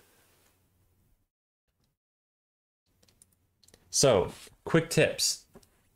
The people that like realism, listen up, because these things are awesome. They change so much about a render. Firstly is chromatic aberration. Combined with lens distortion and so chromatic aberration and lens distortion are part of the same shader in the compositor. They should be used lightly. Typically a 0.01 or 0.015 works best. Chromatic aberration occurs when there's kind of like separation at the edges of the lens, and that causes the ends of the lens to fringe and separate the color into different things. You can kind of see it in the preview there. I don't know too much about it. All that I know is that it's technically considered like a camera imperfection, but we want that imperfection because that's what gives us a little bit of realism. But like I said, you want it in moderation, very small amounts. The only thing to note is that you should be very careful because obviously if you have a face in the corner of your screen or if you have something important in the corner of your screen, it's going to separate the RGB around it and it's going to be like frayed enough so that it might not become as legible as you'd like it to be. Film grain is absolutely part of this system. I totally forgot to put it down. Film grain is not noise grain, so when you render your scene without a denoise, that's not the type of grain that you want, because that's the lack of light grain, as I call it. When you render your scene, you should use the denoising selection and then add film grain on top if you're doing something like that, because that'll give you a much more uniform look to it without it looking kind of weird. Next is barrel distortion or lens distortion. Technically, there are other types like pinching distortion and mustache distortion, which is a combination of both. But for this example, I'm just doing barrel because it's the most simple of effects. It is the fisheye type effect that you see in things like GoPro footage and stuff like that. It's like typically in a very wide angle lens that this occurs, but it can happen pretty much everywhere as long as you have a decent amount of like understanding of why it occurs. It will distort the image in such a way that the very center of the image becomes more and more like a sphere. So if you were to imagine your render as a cloth and you were to drape it over a sphere, that sphere is kind of what it's doing. It's kind of bulging out the center a little bit. And because of that, it's stretching the sides inwards and outwards and so on and so forth. You should use this lightly, much like with chromatic aberration. Typically what I do is when I adjust the values, the aberration and the barrel distortion are the same value. It's technically considered a lens imperfection again, and it's often corrected by a photographer, but there are certain circumstances, much like I said, you know, photographing skylines, large objects, conveying scale, that kind of stuff. Physically close renders with people typically have a little bit of barrel distortion to them. As long as you have a very wide angle shot, the low FOV and the barrel distortion makes a little bit of sense. Streaks, glare, and flares. These things are awesome. I love these things a lot. Typically they're more cinematic looking. I'm sure you've seen a movie like a J.J. Abrams movie before, and it's like we've got these really cool lens flares all over the screen, and they're all like anamorphic and cool, which I'll touch on in a minute. Streaks and flares occur when the source of light hits the lens at an off axis. So let's say you have the sun that's very bright in the sky and you're shooting someone who is in front of the sun. The sun's rays will hit the lens at a really odd angle, and what you're seeing in the lens flare is that light bouncing into the camera sensor and then bouncing back out onto the inside of the glass of the lens. So instead of it hitting the outside of the glass and going into the sensor, it's bouncing around and hitting the inside of the glass, then finally coming back into the sensor. So again, it is technically an imperfection or an anomaly, but we want these things because they give more realism. Using moderation as well, light leakage, light streaks, flares and glares and stuff like that. These things are really, really useful. They look really cool, but it's very easy to go overboard with them, and you can sacrifice some of your legibility sometimes when you do go overboard. You can always have a look, especially with all of these examples, Google them, you know, sit down, have a look at what they look like in different photographers' like pictures and stuff like that, and I guarantee you'll get a feel of where they should be in terms of intensity and how much. So finally, on to action. You guys will like this too. I'm not going to sit here and tell you this is how you should pose, this is how you should do this, so on and so forth. Instead, I decided to focus this area on very basic things that people tend to forget, but are also very important. So, hands. Rhyw, what are hands? You know, what are our hands? Why are you talking about hands? You know, they're just hands. Well, hands are a window to the soul. You should think of them not just as an extension of the pose that you're making, but as a differing pose for the body. They're like mini bodies, you know, they're like mini people. And you can manipulate those people into getting a more consistent emotional tone. Or in the case of certain expressions, you can convey emotion a lot more clearly with hands. Their interaction with different media, whether skin or cloth or any kind of solid surface, grounds the piece in a very convincing manner. It may be worth thinking about spending time on your hands and their poses, because we are, as humans, naturally drawn to hands and what they are doing.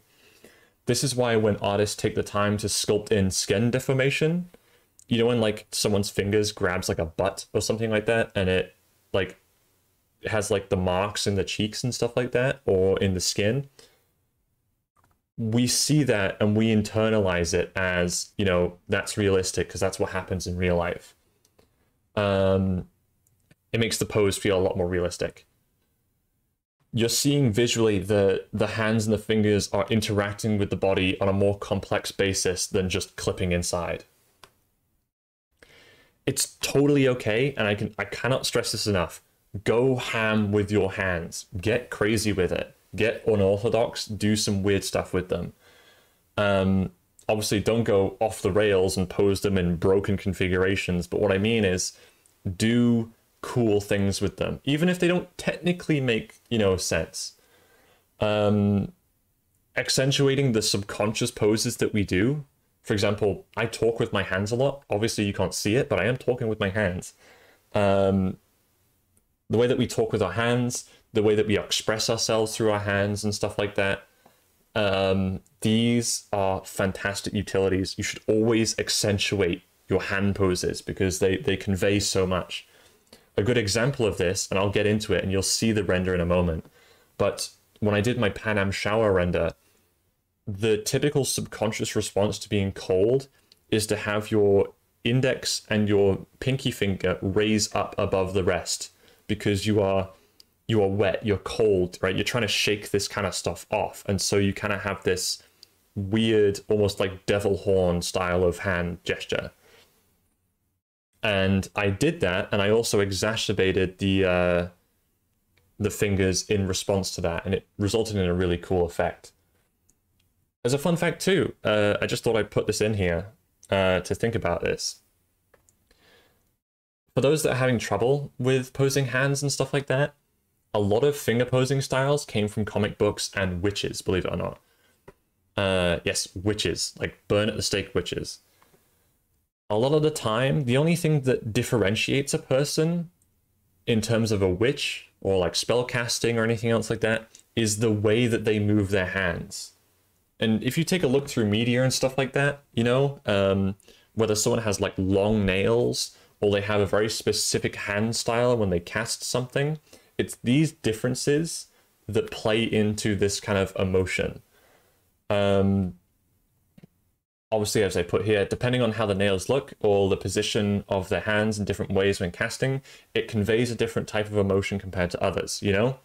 If her nails are black and the ends of her fingers are black and she's got them jutting out in interesting ways, that's going to be much different to someone that's just casting a simple fireball spell and their hand is open as if to throw a baseball. You see what I mean? So it may not be 100% intuitive, but thinking of hands like casting spells and thinking about what emotion would be coming from that hand as a spell sometimes kind of works. I found that it does work a little bit, although I don't use it that often anymore. It might be useful to you, I don't know. But it's just one of those things and one of those quirks. Next is S-curves. You guys love posing people and making renders of single figures, and I know you guys do. And I know that some of you really struggle sometimes with making poses that are simple look complex. Especially with like moving the hips, moving the collars, moving the shoulders and stuff like that. It's a very complex system. If you're ever having trouble making a character feel more dynamic or realistic, S-curves allow you to change that static look into a more dynamic and interesting pose. You should imagine the main body and the limbs as one big curve, and as long as all four limbs and the main body complement each other, they typically come together to form something greater. As an example, a lot of feminine characters will move their hips out to one side and shift their weight onto one leg. And I'm sure you've seen that before, right? Where someone's hips will turn to the side and their weight will rest on one leg. as a result of that, their shoulders and their chest will move in the opposite direction. And you can see this in the example that I put down at the very bottom. You can see how the management of the hips dictates the management of the shoulders. They are always in opposition to each other in these types of renders. There are times where the shoulders and the hips are in line with each other, but you'll recognize that immediately if that's what you need to do. Sometimes the curve is very sharp, sometimes the curve is very loose and minimal, but at the end of the day, these curves will allow you to change those typical standing poses where you're having trouble just making them look interesting while standing around into more interesting versions of themselves. These curves are also very interesting for things like weight distribution. If you look at the example that I put in the top left here with this female figure, weight distribution changes the way that the S-curves work.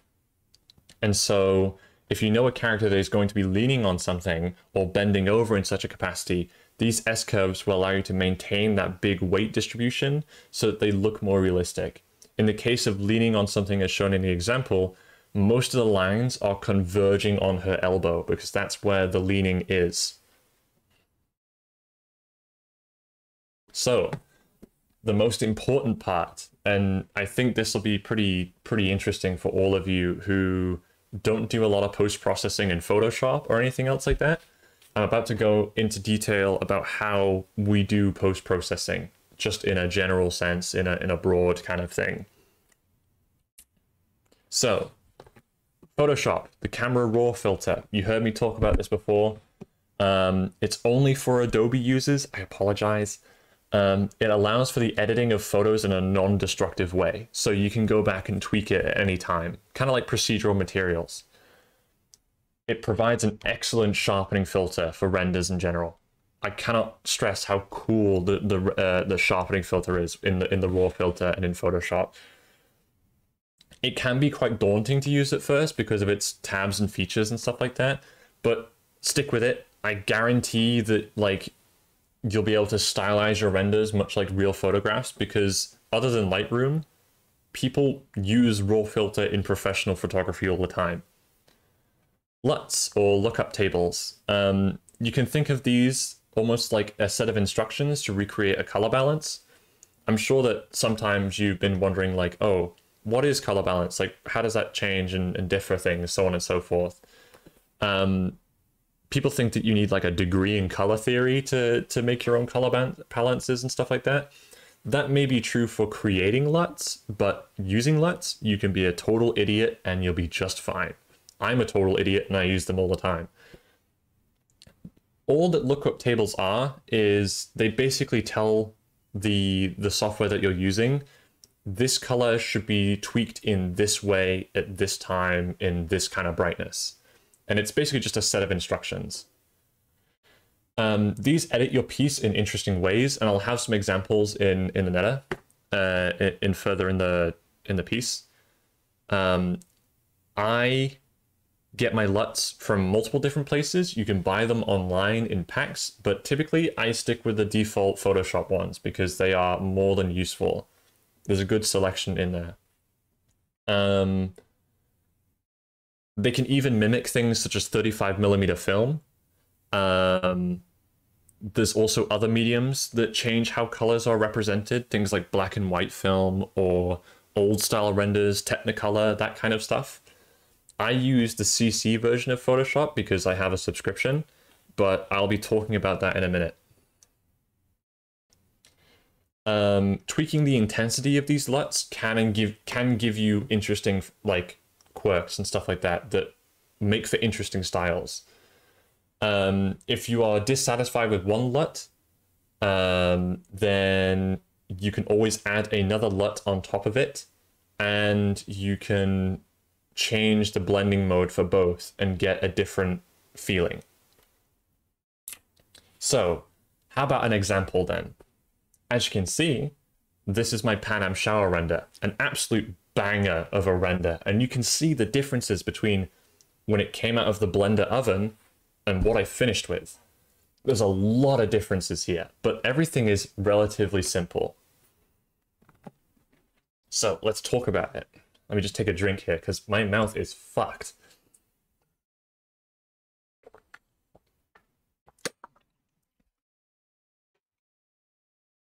That is Mickey's Fluid Painter. So, straight out the Blender oven, raw images, depending on the settings and resolution, can come out pretty muddy. There's a lot of detail that can and will be lost when checking the denoising box in render settings. Even if you're someone that, like myself, I render things in 3000 by 4500 at 1200 samples, detail is still lost. You still lose detail even at that kind of resolution. On a technical level, this happens because the denoising averages the light, the color, the data between pixels and smooths it out. You can think of it almost like applying like a slight blur effect to your image to remove those pixels without actually blurring the image. They're just kind of smearing the pixels around each other into a more consistent state. Post-processing is important, if nothing else, because it allows us to draw some of that detail back out into the image. And I wish I could have set up a scene for you here. I might add another scene in this before it goes live to show you the difference. But when you add that sharpening filter in Camera Raw, or indeed any other pieces of media that you use to edit your photos, drawing that extra detail out is incredible. You get so much more like pores, like sweat areas, like details in the eyebrows and in the face, so on and so forth. The extra benefit of doing post-processing is that we can begin inserting things between this detail step to elevate our pieces, right? So as you can see here between these two, I changed the color of the image, but I also added things like a lens, like the lens effect, the dirty lens. And it's very, very slight, it's very, very minimal, but it does change the piece in a meaningful way. And you'll learn over time where you should slot these in and at what intensities you should slot these in. Because if they were all at 100% opacity, it would just blow out the image. And so you have to find the balance between the lens effects, the color balancing, the LUTs, the post-processing, so on and so forth. Lens dirt, color changes, LUTs, all of these provide ample utility for an artist to really bump up their creative edge. For myself, I use a ton of lens dirt and LUTs, as I've talked about, and sometimes a render is finished and all it needs is a little bit of Photoshop instead. So there was a couple times where I don't need to apply a LUT. I just do a little bit of post-processing with the Camera Raw filter and it's done. I don't need anything else. So you don't necessarily always need all these things, but they are a handy utility to have. You can get lens dirt effects from pretty much everywhere. As long as they are of high quality, you can download them from everywhere. So I think, you know, like the sweet effects, like the ENBs and the reshades that are for video games and stuff like that, those guys have a pack of lens effects that I use all the time. And indeed, I think the one that I'm using in this Pan-Am render is one of them. And the reason why I use those is because like they're at stupid high resolution. They're like 6000 by 9000. So you're never going to worry about a situation where your lens effects are really low res. Make sure that your lens stuff is very high res, like your lens dirt and stuff like that. Otherwise it's going to look kind of strange. Does anyone have any questions about post-processing or anything else like that? Because this doesn't just apply to things like lens effects and sharpening and stuff like that. It also is things like style, like my Overwatch style and stuff like that. What is my PC build? I have a Ryzen 5900X, 32 gigabytes of RAM, and I have an RDX 3080.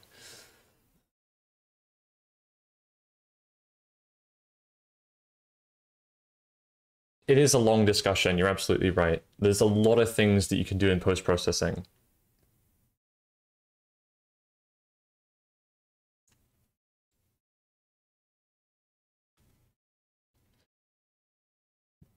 Have you ever had to contemplate between 2 or 3 post processes and find it hard to decide? Absolutely.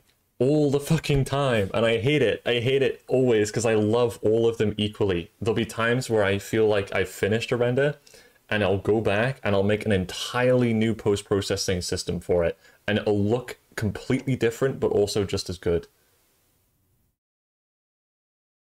Yeah, that's where alts can come from. I've made tons of alts in my time, but they are typically, I either don't post them or they go to Patreon. Your LUTs and your RAW should come after getting a handle on lights and composition, but you can always fix things in post. Don't rely upon it. Don't sit down and think, okay, I can make this render shit, I'll fix it in post.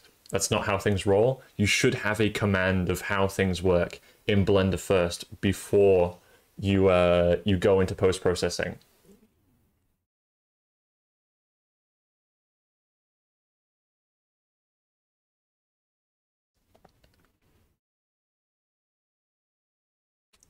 Okay, I'll let one or two people ask a couple more questions, and then I'll move on.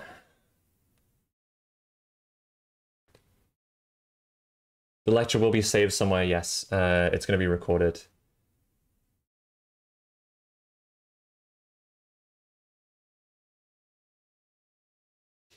I don't really live comfortably at all as an artist.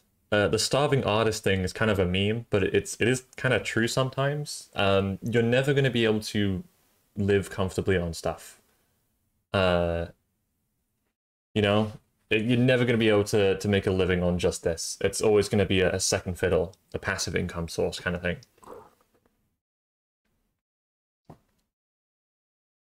Yeah, very much so. If your materials are trash, no amount of Photoshop is gonna fix it, right? You should be mindful when you're creating materials that they are set up correctly, you know?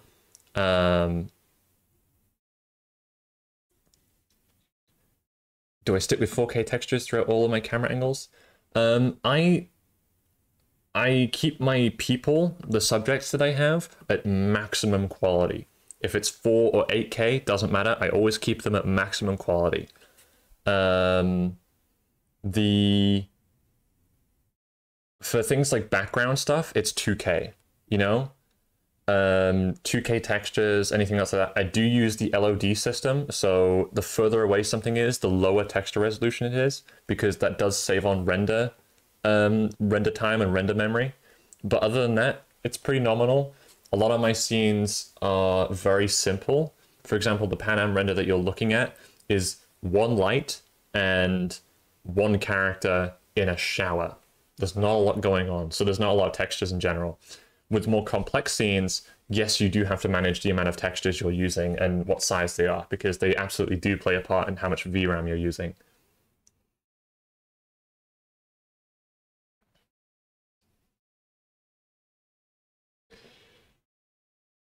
Have I thought about making my own character before? I have.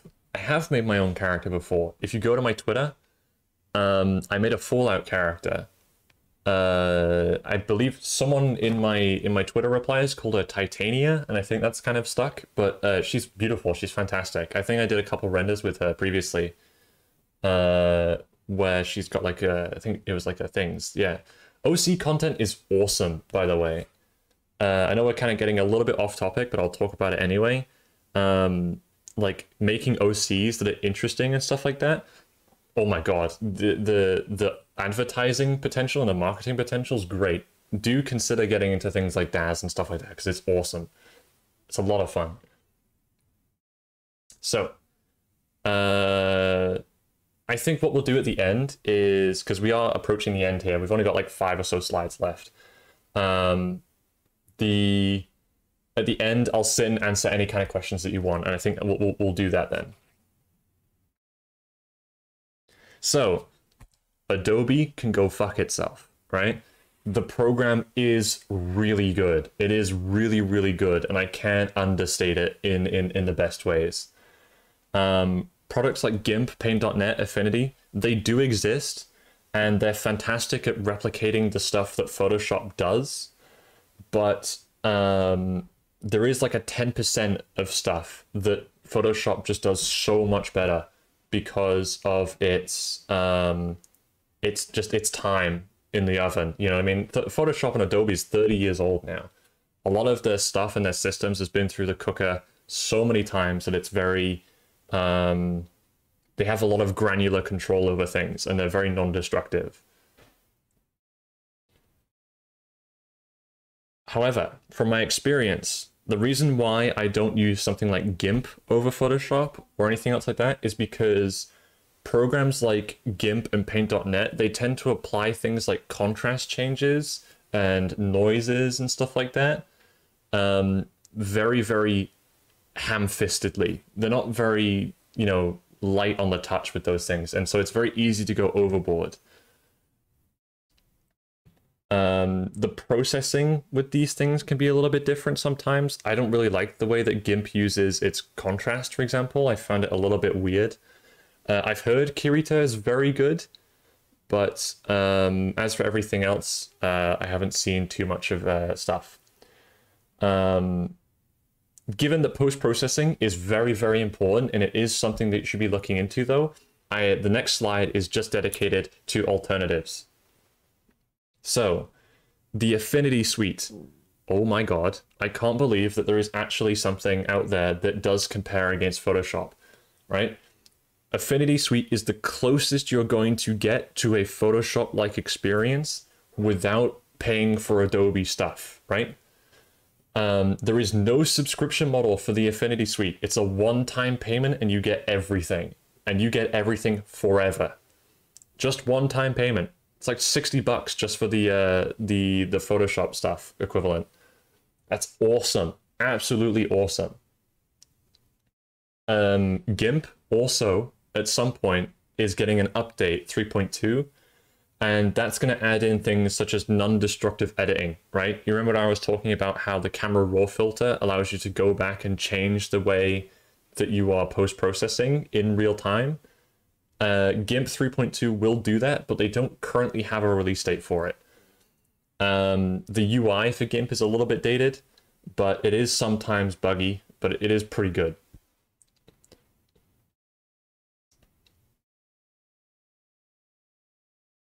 I think EXRs are a little bit out of the scope of this because EXRs cover things like light coloring, grading, that kind of stuff, raw to PNG, that kind of stuff. I think if I'm going to do that, I think it should be a separate talk, because otherwise we're going to be here all day. There's a ton of stuff that I can talk about just in the terms of post-production and post-processing. If you guys want me to, I can write a new talk just on post-processing and kind of do that if you guys would want. So let's move on. The biggest aspect is not everything you see is real. Remember that what you see on Twitter and stuff like that is the final piece and not the raw render. Artists like myself do a ton of post-processing, and even myself, I've done so much work with hand painting and stuff like that, especially with my Overwatch stuff. I go in by hand and paint over the stuff that I've been doing because it achieves that better look. You shouldn't compare yourself explicitly with the final renders that you see, and this is the reason why. It's because a lot of people will do stuff outside of Blender that make their stuff look good. Hopefully that makes sense. And I'll let you guys kind of look at this GIF because it does switch between the edited and the non-edited version. Hopefully you guys can see that. I don't know how well the stream quality is, but hopefully it's going to be of good enough quality that you can see the GIF.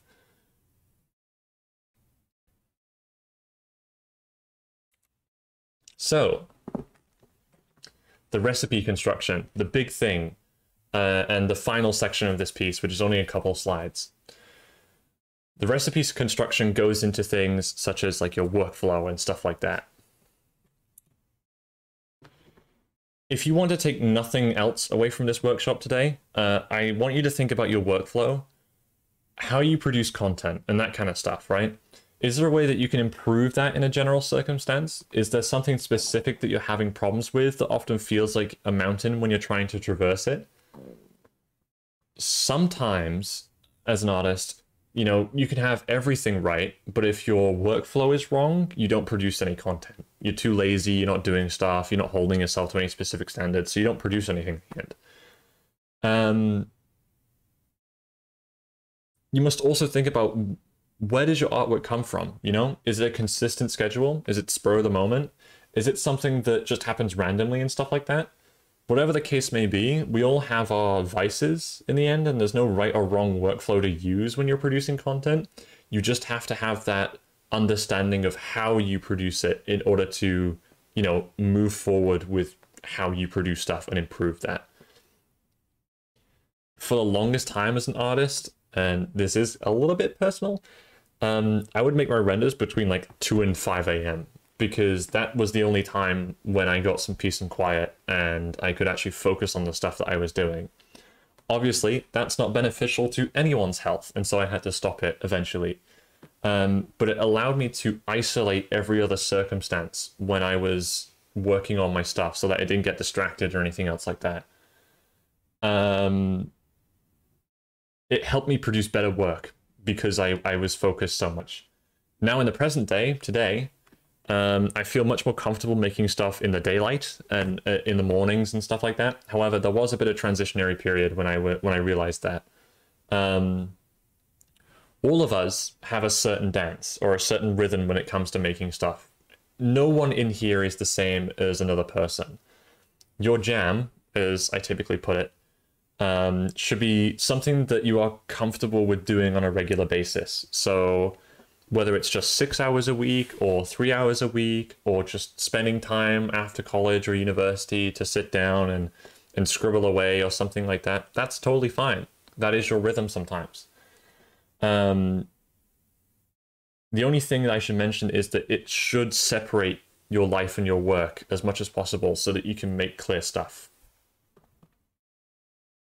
So, the niche with the funny dog picture. I know a lot of people have been thinking about niches and stuff like that, because when you've rounded the hurdle of starting out and now you're producing content full-time, or at least part-time in your spare time, it can be very difficult to talk about the niche because not a lot of people know what their niche is, or how to make a niche, or what is a niche.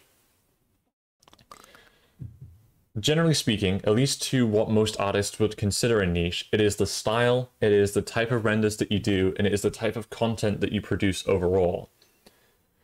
You can almost think about your niche as a brand.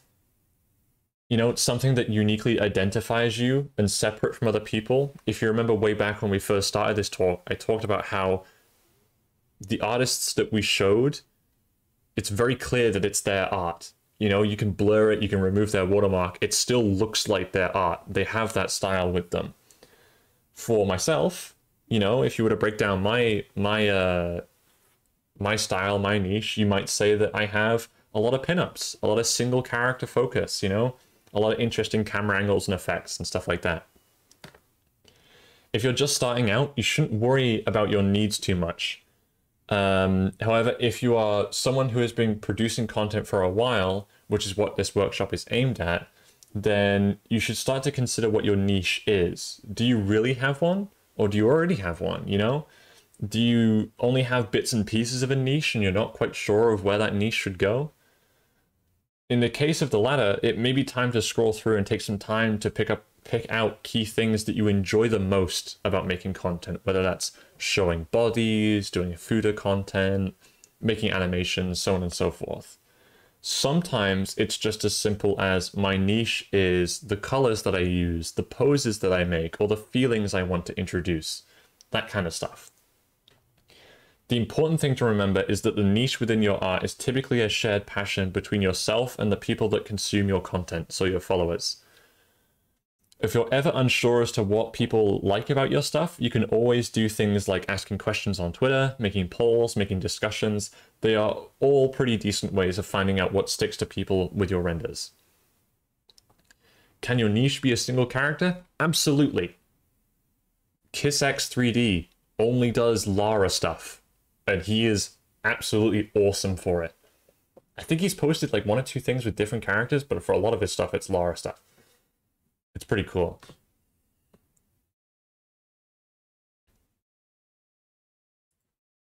So, the algorithm.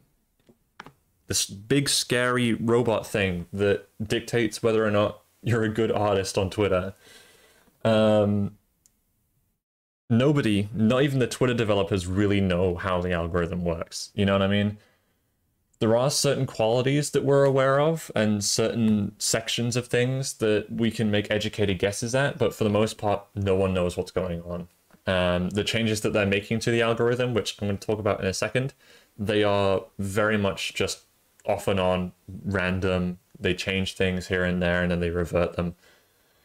In general, though, and this is something to always watch out for, when you're posting art on Twitter, Twitter will categorize your content and it will put you with similar people that make the same content. So if you mainly make animations, it will put you in the animations category with a group of people that make similar animations, so on and so forth, right? And this also goes for things like still artists and stuff like that. If you make images, you'll be put into the image category and so on and so forth. It's really fucking dumb, and I apologize that this isn't different, but if you branch out, if you try something new, it will downplay that content. So, for example, I'm fully aware that I'm going to go back to talking about my content here, but this past Wednesday, I made a post with a Lara Croft render, right? And for the last couple weeks, my posts have been getting consistently about 1,100 likes and about 25,000 views. But because my Lara render was so different to the stuff that I was producing, it got like 2,000 views and like less than 150 likes. And that's kind of embarrassing for someone like me, you know what I mean? Someone who's got like this really nice high engagement rate just suddenly crashes into the ground because the algorithm dictated that a render was, you know, different or not bad. I don't know about other platforms. I've seen people repost my work onto Reddit and stuff like that, but I don't post it myself. I tend to stay away from Reddit because it scares me and it's a little bit weird. If your content doesn't fit within the sphere of influence that you have for yourself, the algorithm will downrank it and make that post less visible, like I said, right? Unfortunately, sometimes the algorithm gets this wrong. It gets it very wrong. And a post that is actually part of your typical day-to-day posts will just not get the likes and retweets that it deserves. That is not your fault. That is the fault of the algorithm, and you shouldn't worry about it too much. Just keep making content, and I guarantee you it'll fix itself. That's the same as what happened with my Lara render, you know what I mean?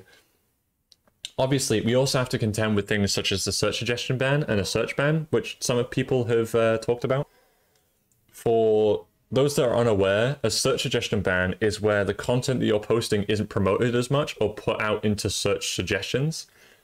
A search ban, however, is when you cannot find your account at all, right? The only way that you can access your account or see your account with a search ban is if someone types in your full username with the @ and presses enter, and it will take you to your page.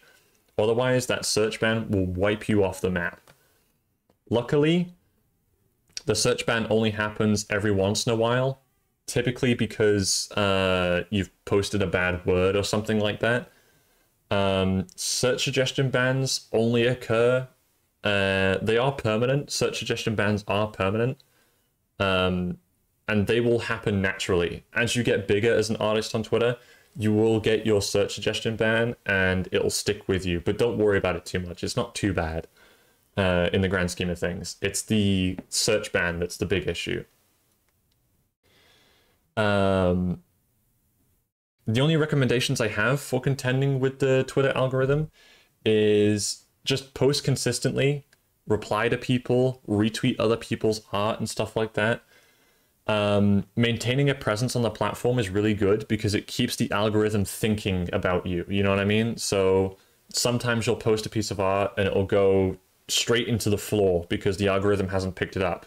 But because you've been replying to people and because you've been active in the community, other people will come and find that post and kind of prop it up slightly with their interactions and things.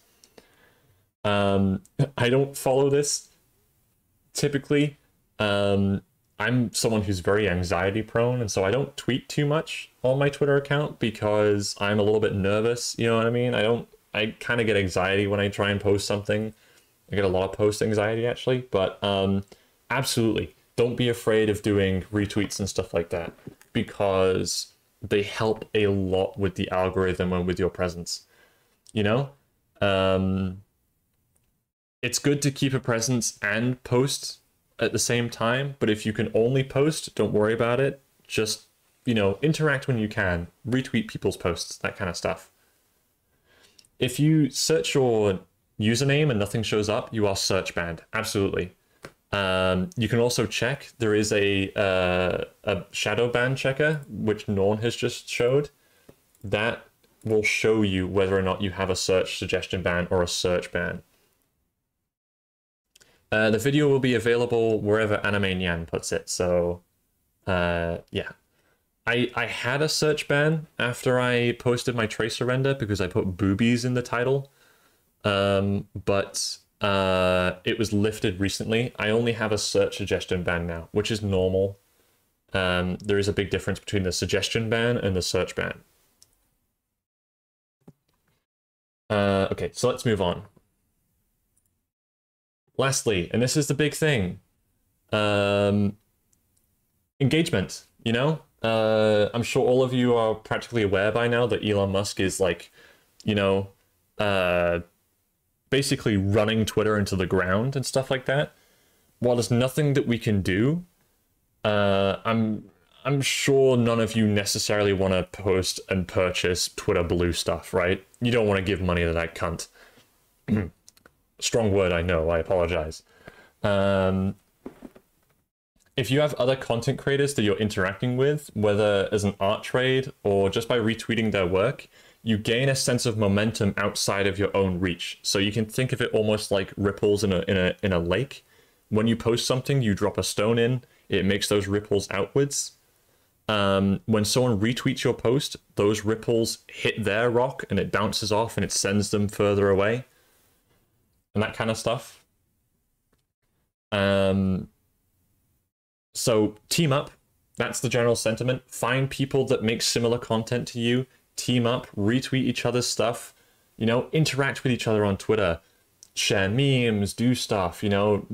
When you have this kind of fluid posting activity outside of just posting your renders and stuff like that, it's a lot easier for people to find you and like your content and stuff like that.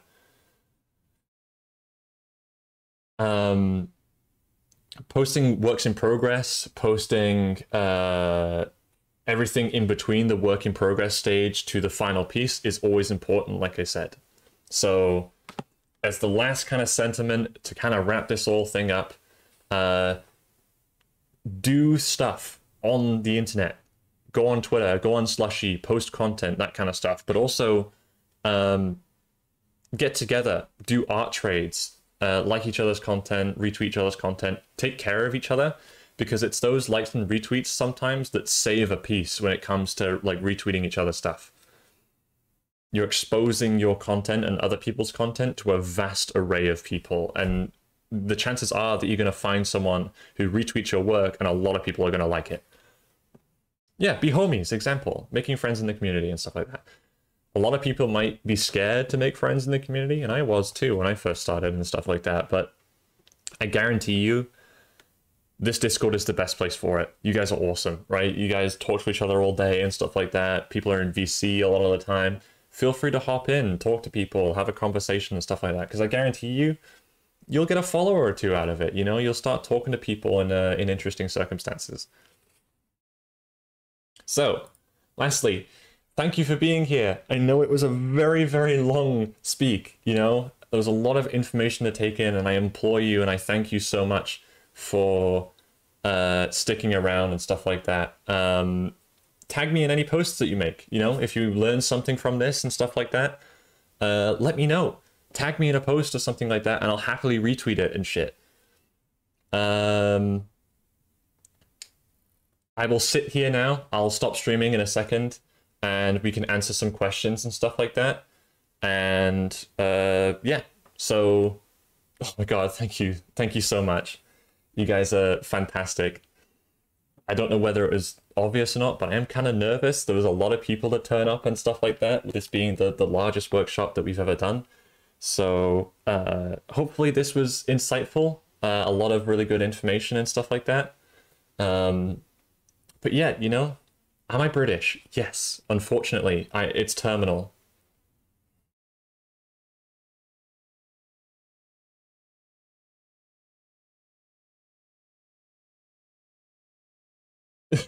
Unfortunately, being British is terminal. Yes. Okay, I'm gonna stop streaming now. There you go.